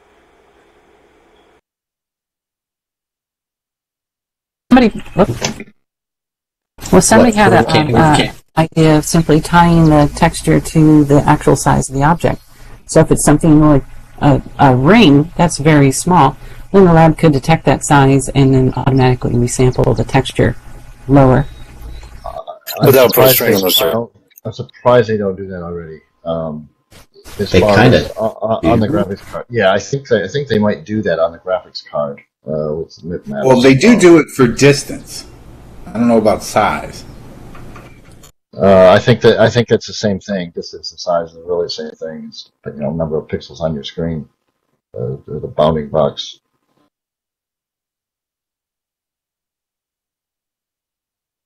Of course, if they ever allow us to do that, add a slider to change the scale of the avatar, so you can make your avatar the size of the mouse or the size of a giant. You wouldn't want the textures to be resampled because you could make a dollhouse on your land and live in the dollhouse. I once did try to make a scale sim where everything was smaller and then only tiny avatars could go through. I did that. I wonder if you could have... and then you get a much larger sim. Yeah, the problem is once you get so small, your avatar still moves. When you take a step, it still moves, so you end up shooting across the room. Collision doesn't work as correctly either. Right. We talked to Veer about that. That maybe if they did allow us to add a scale slider to the appearance editor, that's something that would need to be addressed in order to make tiny avatars, really small avatars that would open up a whole new world. An LSL function for walk speed would be nice. Walk and run speed. I have a question for y'all. If any of y'all know about Vento. Do any of y'all build with Vento or do things with Vento? Some of us dabble in the arts. Here and there. Yeah, we do that there. I have Vento animations for wings. How do I make them automatically activate when you put the wings on? Script. That's a scripting thing. That's a scripting thing. Them in the wings and have a script. They are adding that to AO, so with supplemental animations. So I have to build an AO that plays the animation. Is that what you're saying? No, not necessarily. I'm just saying they are adding that to the AO the current. But you could. You could use an AO. You could, yeah. But you would have to, you'd need a script that would play that animation. There you go. And actually, I'm kind of against them doing this whole supplemental thing because we already have a way to play the animations. I don't understand why they're doing it.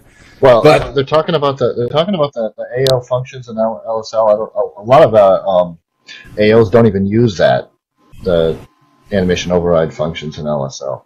Right. And it would be bad too in many cases. I don't know. I mean, I'm using it right now. The AO that I have right now is one I made myself. It's one script, almost zero script time, and I just took the animations that I got from the AO that I purchased. I think it's from Vista. I stuck them in this object and made my own AO script. Yep. Yeah, it does. Doesn't have the functionality that theirs did to play, different dances or whatever. But I don't use that anyway. So. Yeah, and it's much cleaner. Yeah. But it's the other problems just make it somewhat unusable. What problems? Well, the supplemental part, if you try and play, like I can't play another animation over top using that system. And that's where the supplemental comes in. Right. But to me, what is the point of doing that when we can just play a regular animation function? The point of doing it is because when the script has to basically, the other AO scripts that don't use the LSL AO functions, they have to constantly watch what you are doing on a very swift timer. So to see if you are walking, they're constantly polling to see what you're doing, and or they're taking your controls, which that triggers a lot of events as well. So those scripts are gonna take more script time on a sim. Whereas my AO, I mean, I can actually detach the AO that I have, and I'll detach it right now. So I've just detached it, and in my AO sticks. I could res this AO box because you've changed the defaults. Yeah, I've changed. Yeah, right. So now that my AO takes zero script time. It's not using another script and zero lag. Right. So like these animation override scripting hooks, do they basically override the priority animation of animations or something? No, they basically say this is now your default walking animation. This is now your default running animation. Right. They changed the default walk, run, everything. Right. Yeah. Why is this? I'm not sure I understand why this isn't a good idea. It is a good idea. I don't know why who wouldn't. The problem with the older AOs. Yeah. The older AOs basically had to run a timer, and it's like every timer tick, it's saying, it's checking, are you running, are you walking, are you jumping, are you doing this, are you doing that, are you doing that? And if you are doing that, then play this animation.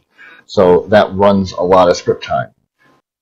With this new system that came out, I don't know, within a year and a half or so ago, I don't know how many AO makers are using that, because I haven't bought an AO in forever, so. Pretty sure most people are still using modified ZOW scripts. Yeah, that's see, and those do not use that.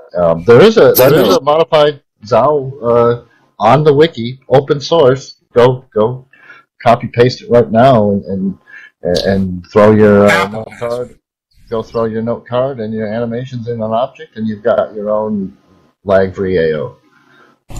Because I know my Vinto AO from Vista, right?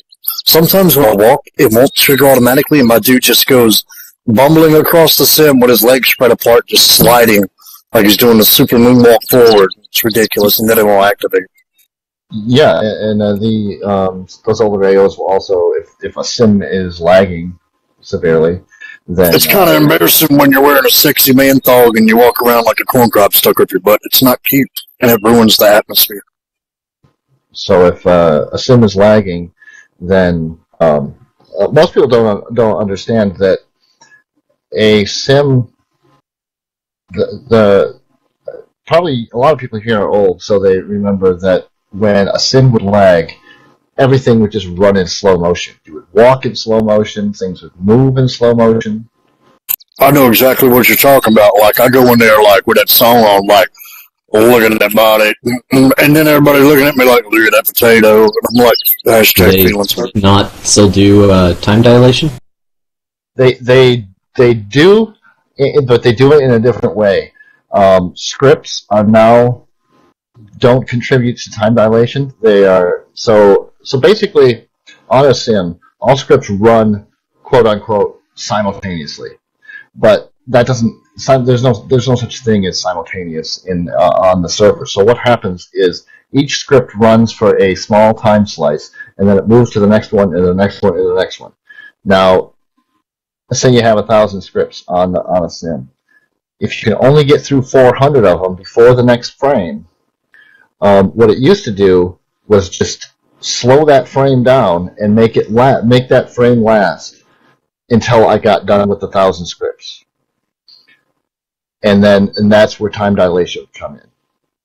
That doesn't happen anymore. Now they run the 400 scripts, and then the frame changes to the next one, and then when it comes to running scripts again, they start at 401 and run however many they can, and then when the frame is done, that they put a marker there, and so scripts are now lagging at a different rate than the rest of the sim.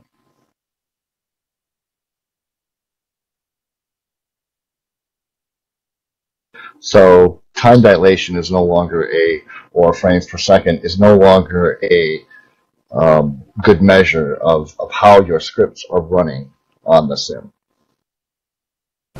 In some ways, that's kind of good, though. It is a good thing. Yeah, it is a good thing. But as far as script, now I'm a scripter, so it's not a good thing for me because the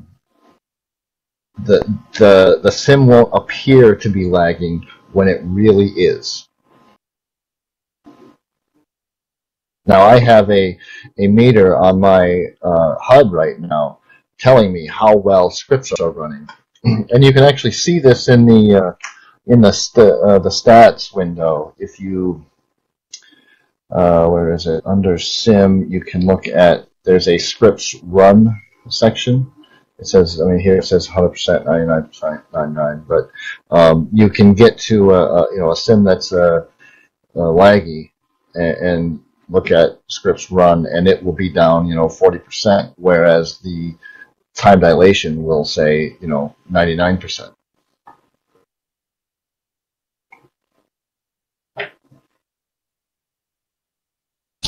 But that's really the bottleneck on every sim, and it's a huge bottleneck, really. Like I could have, I probably have so many prims left over on my land. It's ridiculous. Me too. Me too. Especially since they added the new ones. But I can't add one more script.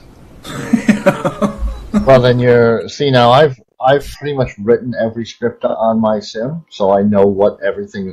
Even down except for the vendors. So I know what they're doing, and I will work. I'll spend a day trying to shave off a few microseconds on a script, so I know that what the time, how much each script time.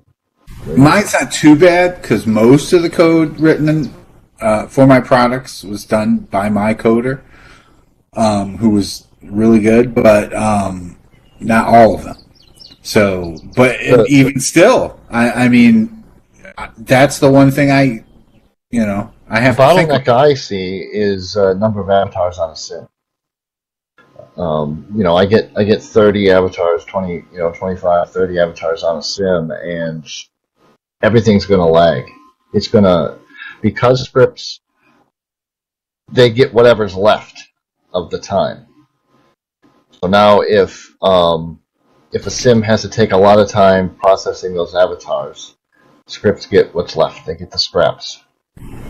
But what you're saying is it's not really the avatars; it's the scripts that come along with them too. No, it is the avatars. And I don't understand why exactly, because if you look on the simulator stats, under time. There is a net time and a physics time.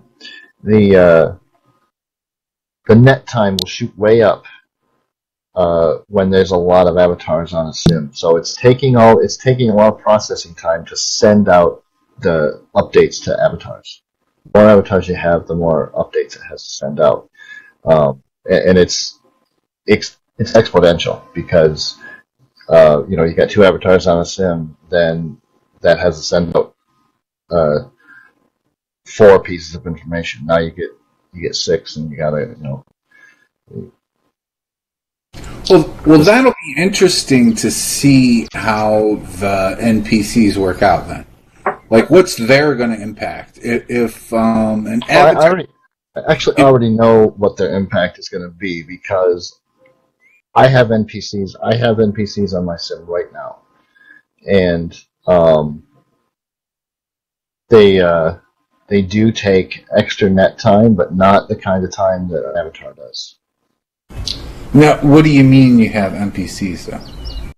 I have NPCs. I mean, so I make a game that is basically to kill NPCs.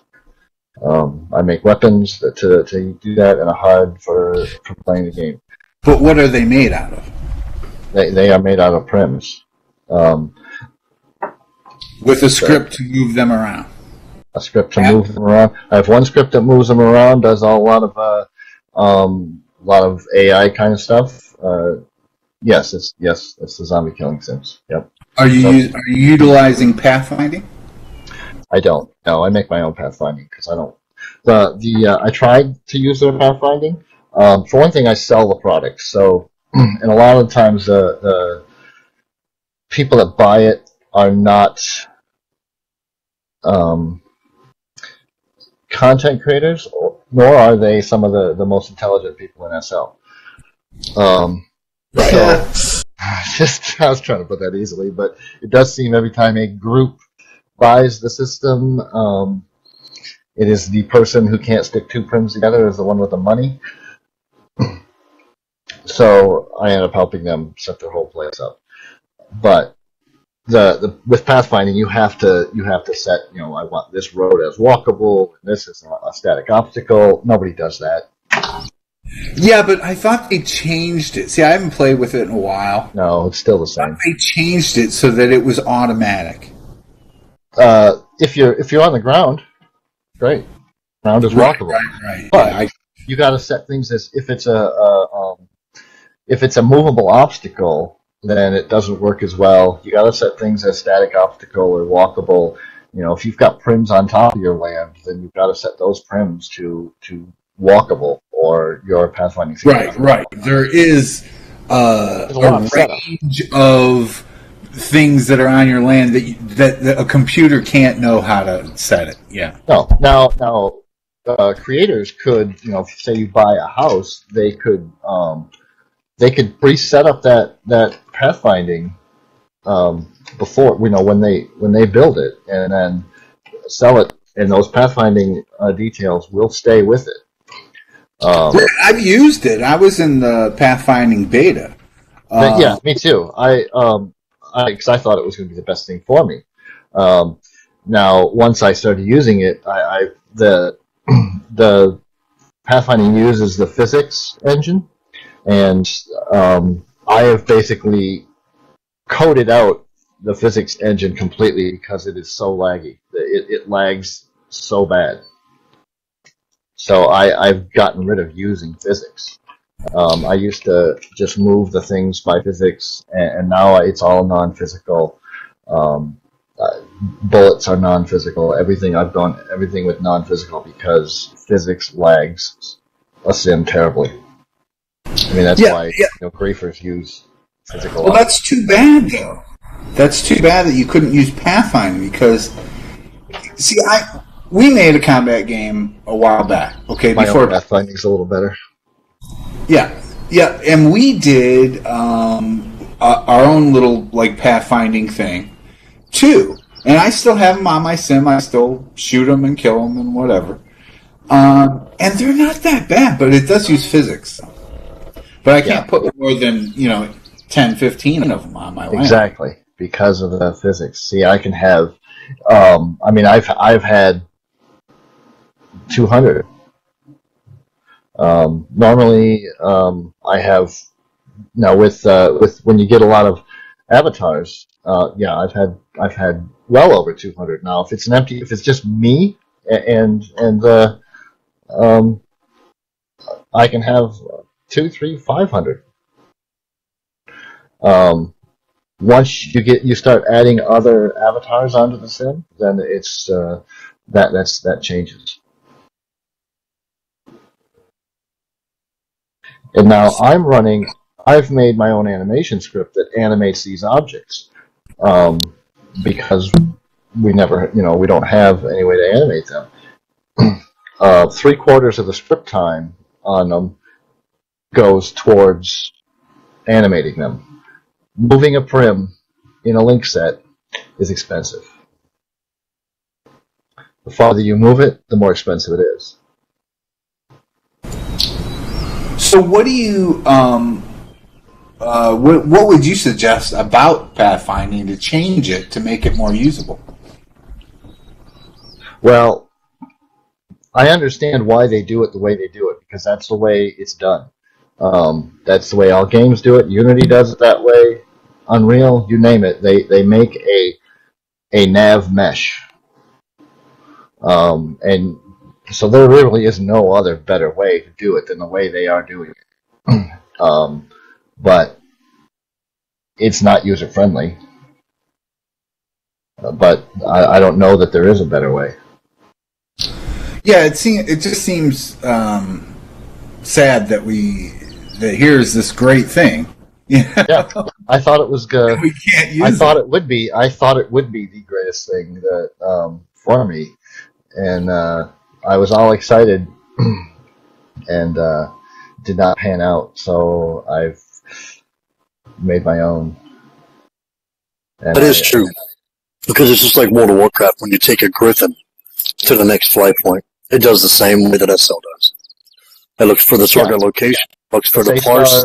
A-star search is the way pathfinding is done. And it finds the grids the same way. Yeah, if you're making a game, you use, there is a nav mesh that is created. So now they could probably do some better automatic nav mesh creating, because, well, I'm not even sure that that's possible. Even you do have to state, maybe that will require them not to be in Sansar. They could make the pathfinding so that it's just a checkbox on the build window that to set it as or something, so you don't have to open this whole big old link set thing. That takes forever to load. Yeah, that takes forever to load. I mean, if it was just a little a drop down thing on the build window that you set it as a static obstacle or movable obstacle or whatever you want to put it at, then that's the way to make it easier. And then I bet you more people would use it. But this whole huge ass link set thing that takes forever to load and right, and then you've got most of your things on your sim are named object. Right, exactly. I just wonder if a creator pushed it. They really wanted to use it. They really, and they pushed it. If the community would, or at least parts of it. I think a third-party viewer people could do it. Oh, you think so? Yeah. Mm-hmm. Or I wonder if it just couldn't be if you. I mean, that's just interface. Put more education out there to show people, maybe because. Education doesn't work.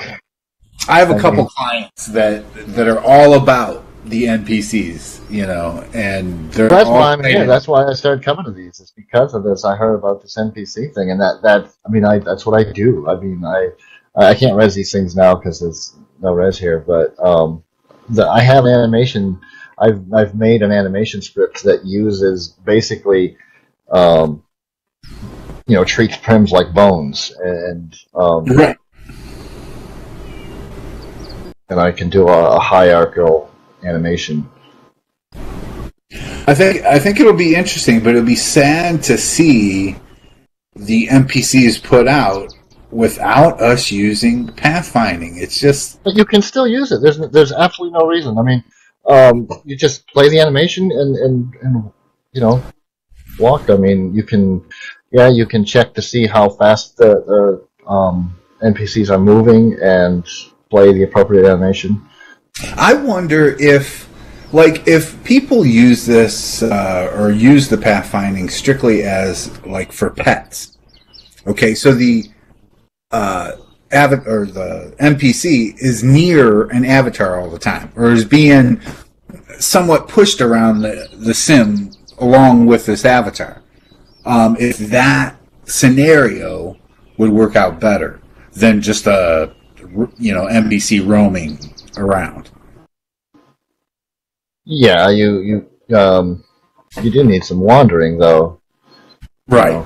The way I do it is, since my NPCs are always chasing somebody or they're wandering, they do a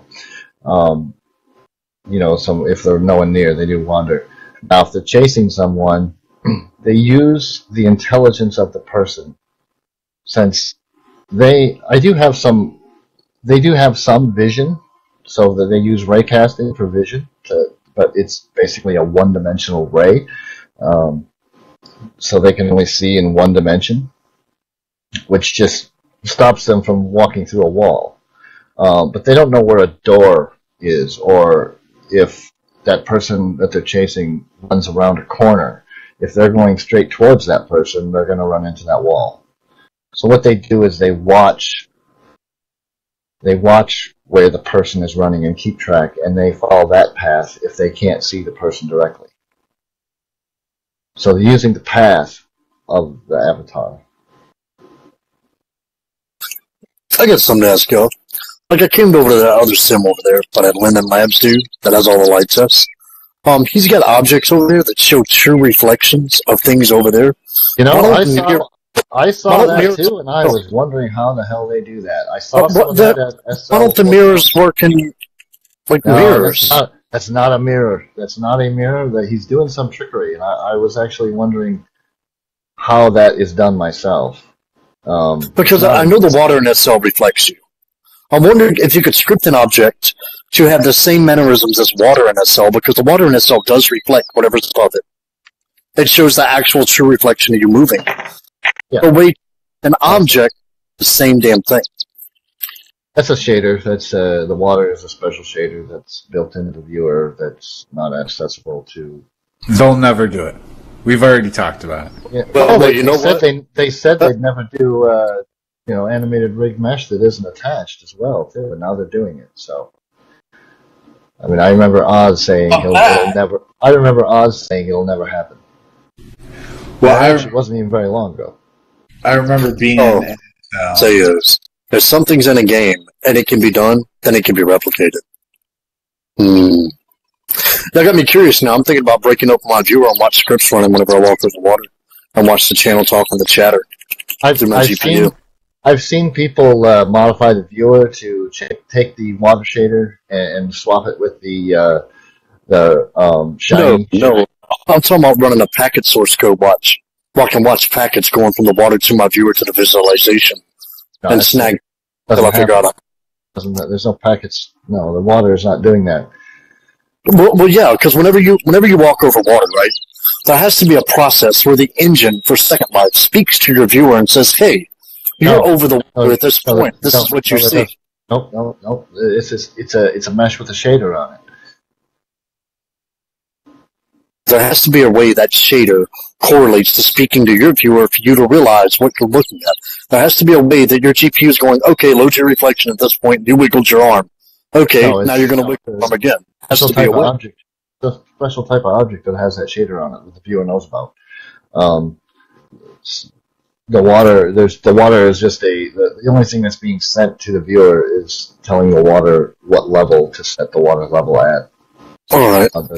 But the water is a special type of object, basically, in the viewer. Well, if it's in the viewer, it can be broke. Yes, it can. I've seen people do it. You just swap the water shader with the shiny shader, and then you've got reflection. Anything that you set to high shiny, then gets the reflections on it. It's not the same reflections of the water. Whenever you take an object and put, it's the same reflections of water. Then if that's true, then you would see your reflection in the mirror. Yeah, you do. Yeah, that's true. You do. It's a special modified. You got to modify your viewer to do it, but it's not standard.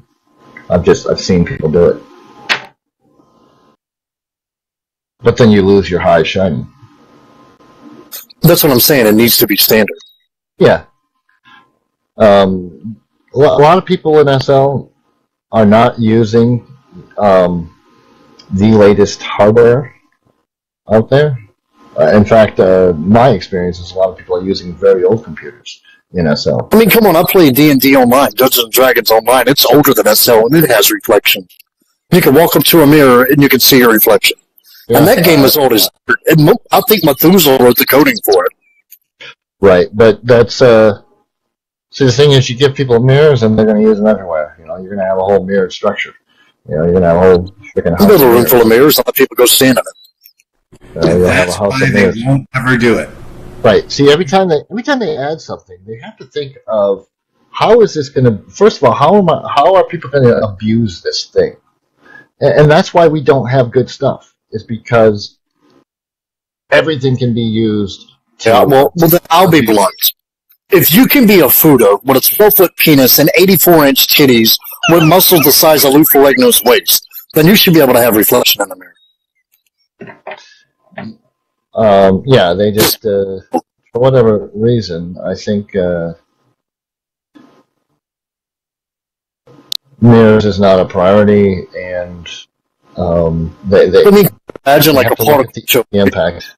You go to a particle show, correct? Because my friend Cole Marie, her and her partner in RL do particles, and they make really brilliant particle shows.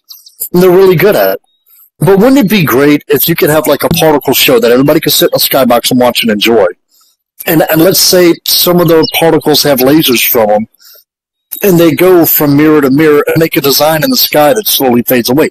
That would be awesome, I mean, it'd be something cool. I mean, it'd add a little bit of afterglow as the effects are going off. Well, I mean, there's lots of... One thing is, when you see certain things in games, they're not doing what you think they're doing. It's all fakery. It's all fakery. There's certainly no mirror. There's certainly no mirror in a game that actually reflects light, like a laser beam. I want to walk around with testicles like disco balls that actually refract light. I would like to be able to do that if I so choose to. Yeah, just walk around and just bebop around with disco balls. Yeah, it'd be awesome. I mean, it'd be a party in my pants, literally. What I'm saying is, if you see that in a game, the way they're doing it is not the way it works in real life. They're not reflecting light. I completely understand that. They're faking it. So now you can fake that. You can fake that with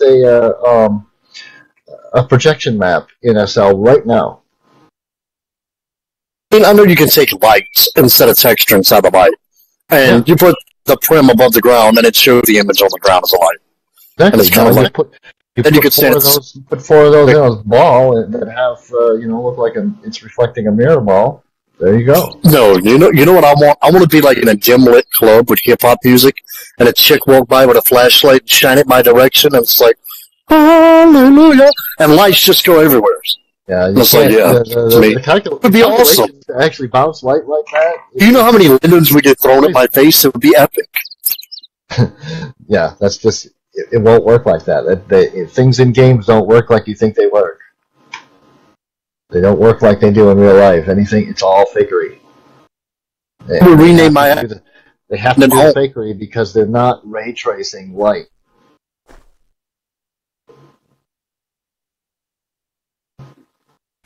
Well, you could. More and more, though, things are starting to reflect things that are in real life, like PBR. And even I saw in Hi-Fi they had an actual flashlight. So but it doesn't reflect off a mirror. Well, I don't know, but probably not. Yeah.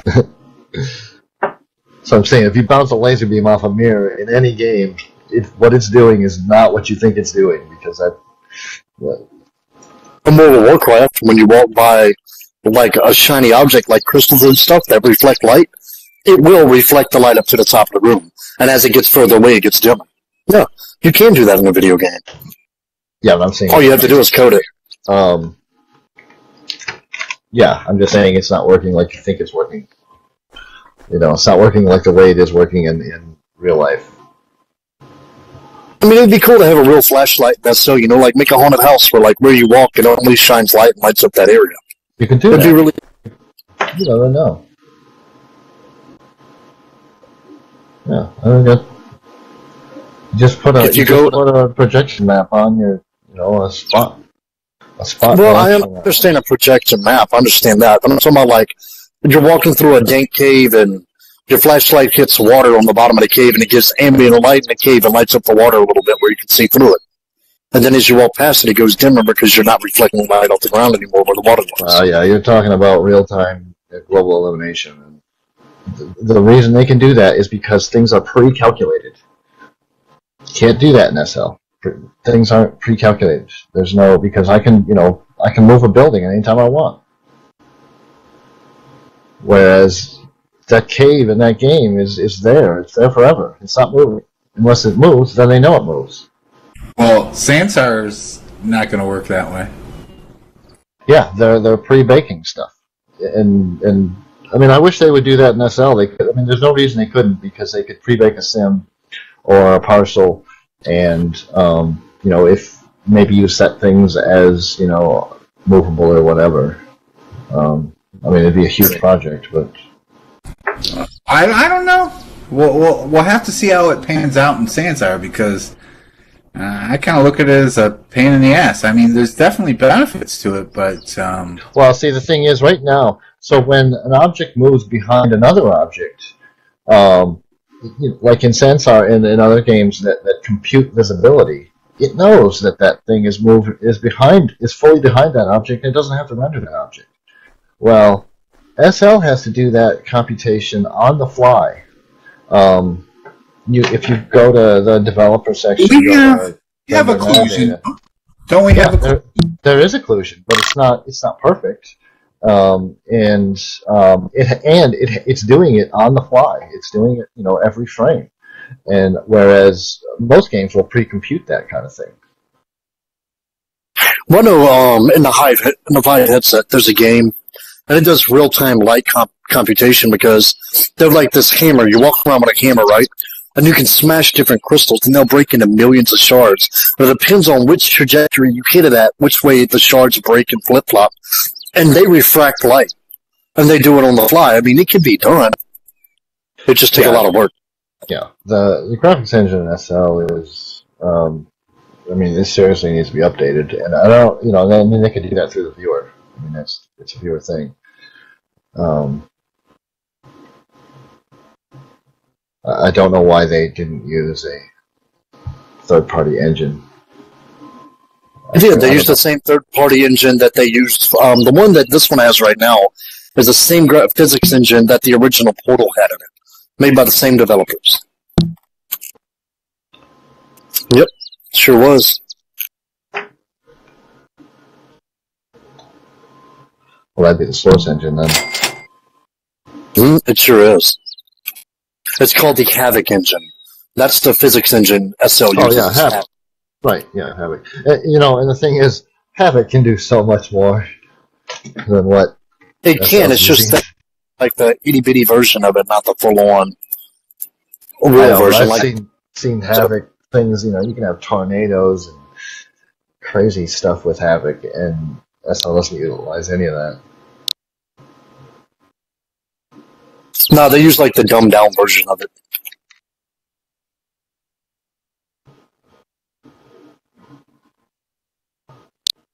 Weather at all would be nice.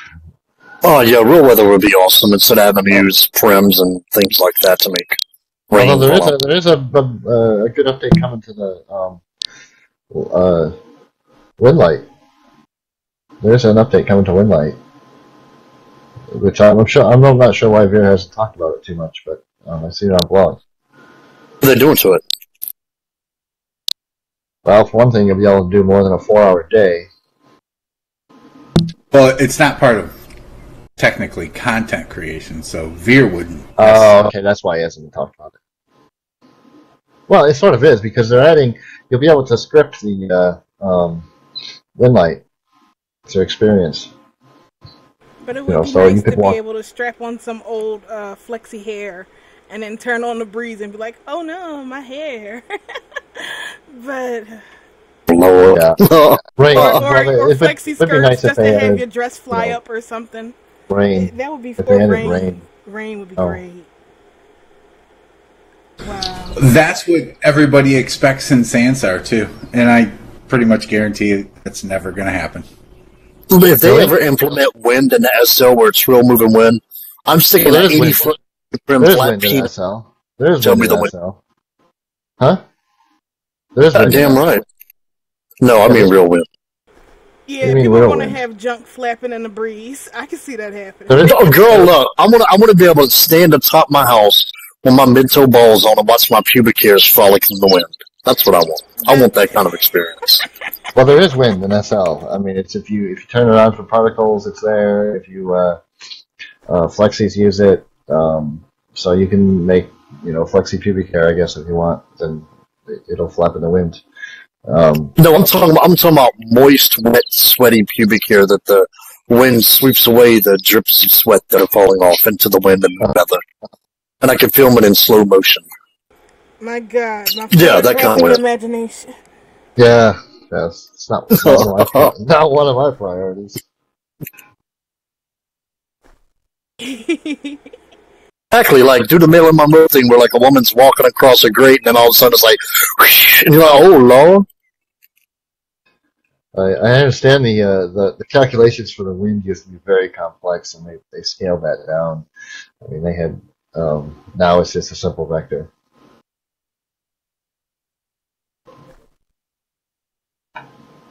Yeah, now I'm gonna have to stick with my animated wind dresses from now on. I know it's never gonna happen. Or like walk around with a vacuum cleaner and randomly like suck people's clothes off and stuff. It'd be awesome. Well, where my pants go? They're right here in the sack, and you ain't getting them. Bye.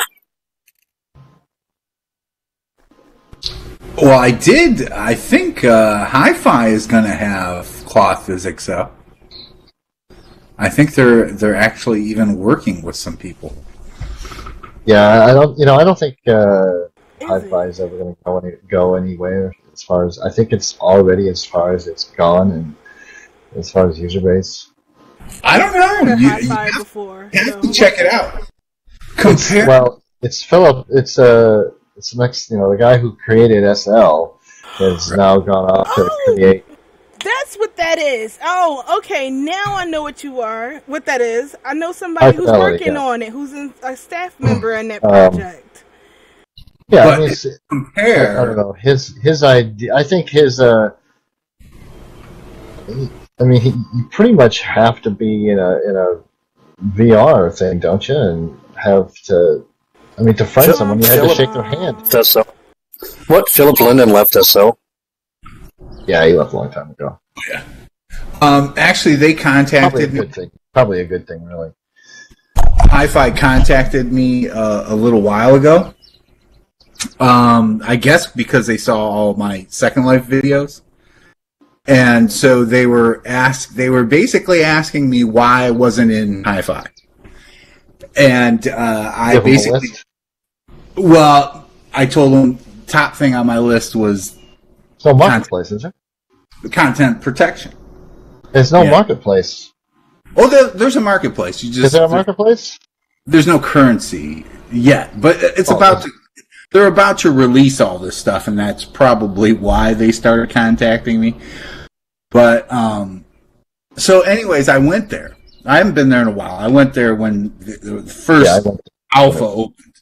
Yeah. But so I went there again, and compared to Sansar, they're like, half a decade ahead of them.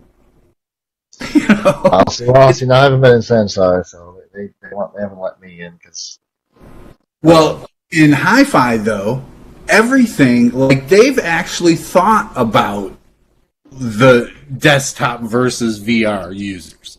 You know, pretty much most of the things that you can do with it on the VR side, you can do in the desktop side. You know, whereas Sansar is like two different worlds. You know? Really? Oh God, But totally. they're really just catering to the VR? Can't do anything if you don't have a VR helmet in Sansar. Okay. Oh, really? But in Hi-Fi, it's totally different, and they have, you know, an actual command list. You know, whereas Sansar is a handful of commands. Whereas in Hi-Fi, you can pretty much do anything. You can pretty much do any game element. So they haven't. I don't know. When I was in there, I was like, there was like 4 objects on the screen, and it said it was reducing my resolution due to low frame rate. It's like there's nothing on the screen. I don't like all the aspects of how Hi-Fi is set up and the whole server thing and all that crap, but when you compare the two, Sansar, Hi-Fi is miles. I mean, well, they've been around a little longer. I think they've been working on it longer. Well, they've also been in open beta for a long time, which is the point that I make about all these virtual worlds, is you cannot do closed. You're not getting enough information when you do a closed beta. Right, yeah, you're right. Yeah, because they're doing it the way they think it, you know, they don't know how people are going to use it. Exactly. Whereas Hi-Fi was open from the beginning, and they kind of, you know, the reason why all of these parts are kind of filled out is because they had users there going, hey, I want to play with that too. You know? Yeah, see, I think if they're going to require to, you know, have a $800, you know, headset and then some other stuff, you know, and a supercomputer to run it, it's not going to take off. It's, I don't know, you know, the VR headset thing has not, you know, taken off like people expected. I mean, it might come around slowly over the years, but it may go the way of 3D TV. Yeah, but you can't bet your whole business on it. You know? Yeah, if it's going to come around, it's going to come around slowly, and I think it's still going to be a niche market, because one thing that, you know, it's an $800 entry fee basically, if not more, depending on the computer.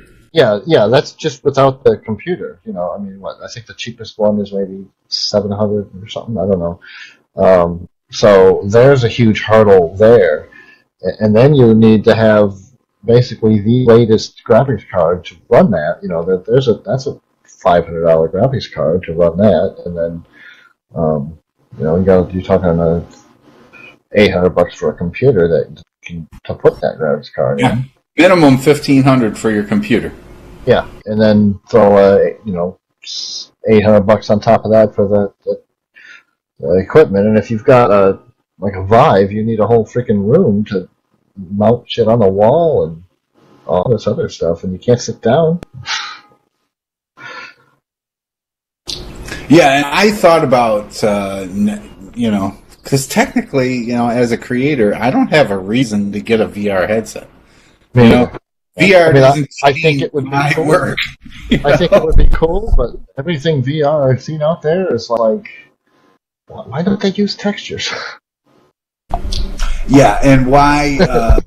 Well, you know, I'll probably end up getting one anyways, just because, you know. Oh, I'm waiting for maybe second or third generation of this stuff, because I'm not impressed with the first generation of this hardware. Well, I just don't want to have a client ask me about something or you know, wanting to hire me for a job and me not having a helmet. You know? So, yeah, but you make mesh and animation. Only reason, really. What's that? Don't you make I was mesh? going to say. Okay. I lost that again. Don't you make mesh and animations? Yeah, and it has nothing. Right, VR doesn't affect me at all. Yeah. Exactly. But at the same time, I also do a lot of development, so I might have to, Right. My thing about VR is the maximum you can wear one of those helmets is 45 minutes to an hour. But you look at the average login time for Second Life, and the average login time is like 4 hours. There's no way somebody's going to be wearing a VR headset for 4 hours. Right. So I don't see VR being that great. The screen is not going away anytime soon. They keep saying it is. They can wear it for 4 hours straight, but they're going to end up with the world's biggest neck. Right.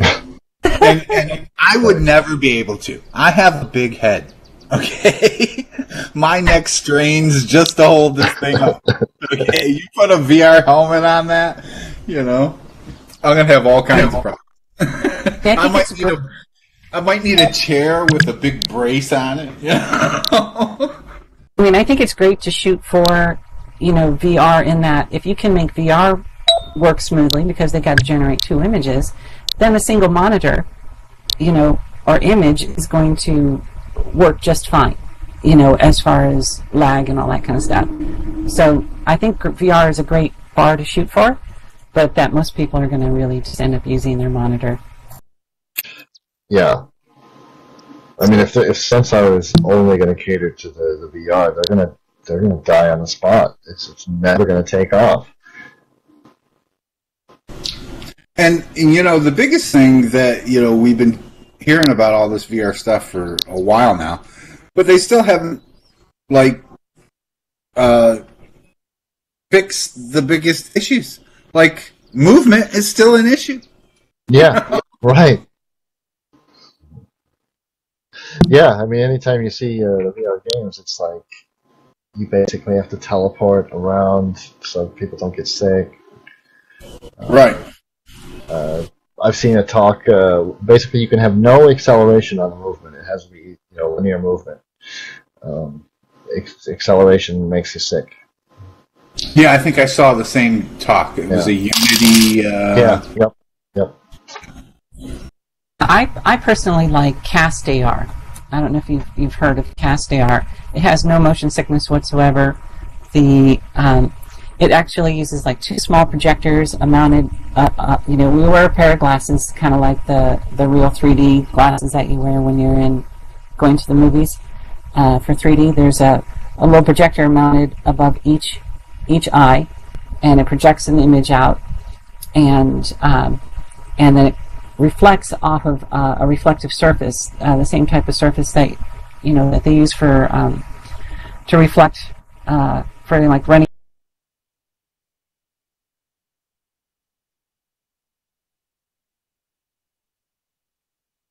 Projecting 2 images and it comes back, and so you get 3D, but you don't get any motion sickness because not only because you're projecting out onto a screen. You're in the real world. You're in the real world, and you can see your hands, you can see your keyboards. You might have to cover your walls in your office with this reflective material. Right. I need a whole. I don't have a whole room to dedicate. Or a large umbrella where you coat the inside of the umbrella, so that it kind of mounts to your chair, and then so you have like this dome thing around you. That would work as well. So it wouldn't be used. You wouldn't have to really cover your whole room with it if you didn't want to. Well, but I know that is lightweight and no motion sickness. I know with Vive and Sony's thing, you need a good amount of space to be able to set the sensors up and stuff. And I don't know how many people have that kind of space. I don't got a 20 by 20 block in my room. I kind of need to because of my motion capture system, but so what do you use for that, by the way? How do you do that? I use iPi Soft desktop motion capture, which uses what kind of hardware with Kinect? Yeah, 2 Kinect cameras. Oh, 2 of them. But you get a better result if you use PS3 eyes. What? Which one was that? If you use Don't laugh at me. if you use eyes, you get better results than you do using Kinects. That's an upcoming tutorial on my channel. Watch it, people. Eyes? What is eyes? Yeah, what is eyes? How old are y'all? PlayStation The version. PlayStation eye cameras. PlayStation 3. Yes, yes. Oh, okay. Jeez, old They people. They work a little bit better, yeah. They work a lot better. Little is an understatement. Not only can they capture multiple actors at once, but they have a lower jitter rate and they capture so much more. Almost Which 100%. connector are you using? Which connector? What do you mean? B? Yeah. The first one or the second, the new one? The first one. See, I don't have any problems. Okay, so people say... the new one is even better than... Yeah, but I'm not going to update until I have a problem, you know? And the calibration for the new one is like... as where you need the two connects, here's a big square. Forward, back. Okay, it's calibrated. Is that the old Xbox 360 connector, or did you get the Windows? See, I've got one. I bought it used off of Amazon. That's not a... Well, if you got the Connects one, just one Connects, you don't need to calibrate it. You can just jump right in, but it's still going to be a little bit jittery. Yeah, I couldn't find a good piece of software that would let me use it. What, your Connects? Yeah. iPodsoft is pretty export good BVH. one. Yeah, iPodsoft is good, but you still have to fix it for Second Life. Oh, okay. Because it exports BVH and a whole bunch of other things, but you need to run it through, Dave's BVH editor, and then you can remove something, and then it works. At least that's my method. Oh, see, I was starting to write my own software for it. iPi allows you to import a BVH and use the BVH as your skeleton. So if you're using it for Second Life, you would just import a Second Life BVH. You could use any BVH that's native to Second Life. What's it called? iPi? Yeah, iPi. And then you, once you've imported that BVH, now you're using that skeleton, and you connect anything you export is going to be compatible with Second Life. Huh, neat. All right. Yeah, try that. You can also do that with a DAE. You can import a DAE, and it'll do the same thing. So you import the skeleton to use? Right, exactly. Oh, that's nice. All right, I'll have to check that out. Also, you may want to pick up some moves as well. If you're going to spend the money. Some moves? Yeah, PS3 moves. They can read the hands a lot better. The hands and props. Oh, I don't need all that. I don't need hands. But what if you want to... Well, all right, fine. Yeah, I don't pay attention to that either, because I can. Well, the thing is how much time. So should I spend time trying to fix what they tried to do with the controller, or can I spend 5 minutes and reposition all the hands however I want? You know, well, that's it's just fast. I don't know. I think it's a lot faster just to register your hands on there. That way you don't have to go back in there and be like, was my hands up or down for this pose? But I'm doing more things like dancing than it is for just static walking and pointing guns at people. Right. That's what I'm doing. But even with fingers, like people talk about, well, does it track fingers? Well, you know, the thing is, with simple poses, you can make all your hand animations in a few minutes. You know? Yeah, you could save a few hand animations, you know, and right between them. Well, I need to get back to work, so it's nice talking with everybody. See everybody next week. Donna. I gotta get going too. Great to see everybody. Hopefully we'll see you at the next meeting. Yep, see you next week. It was nice meeting all y'all also.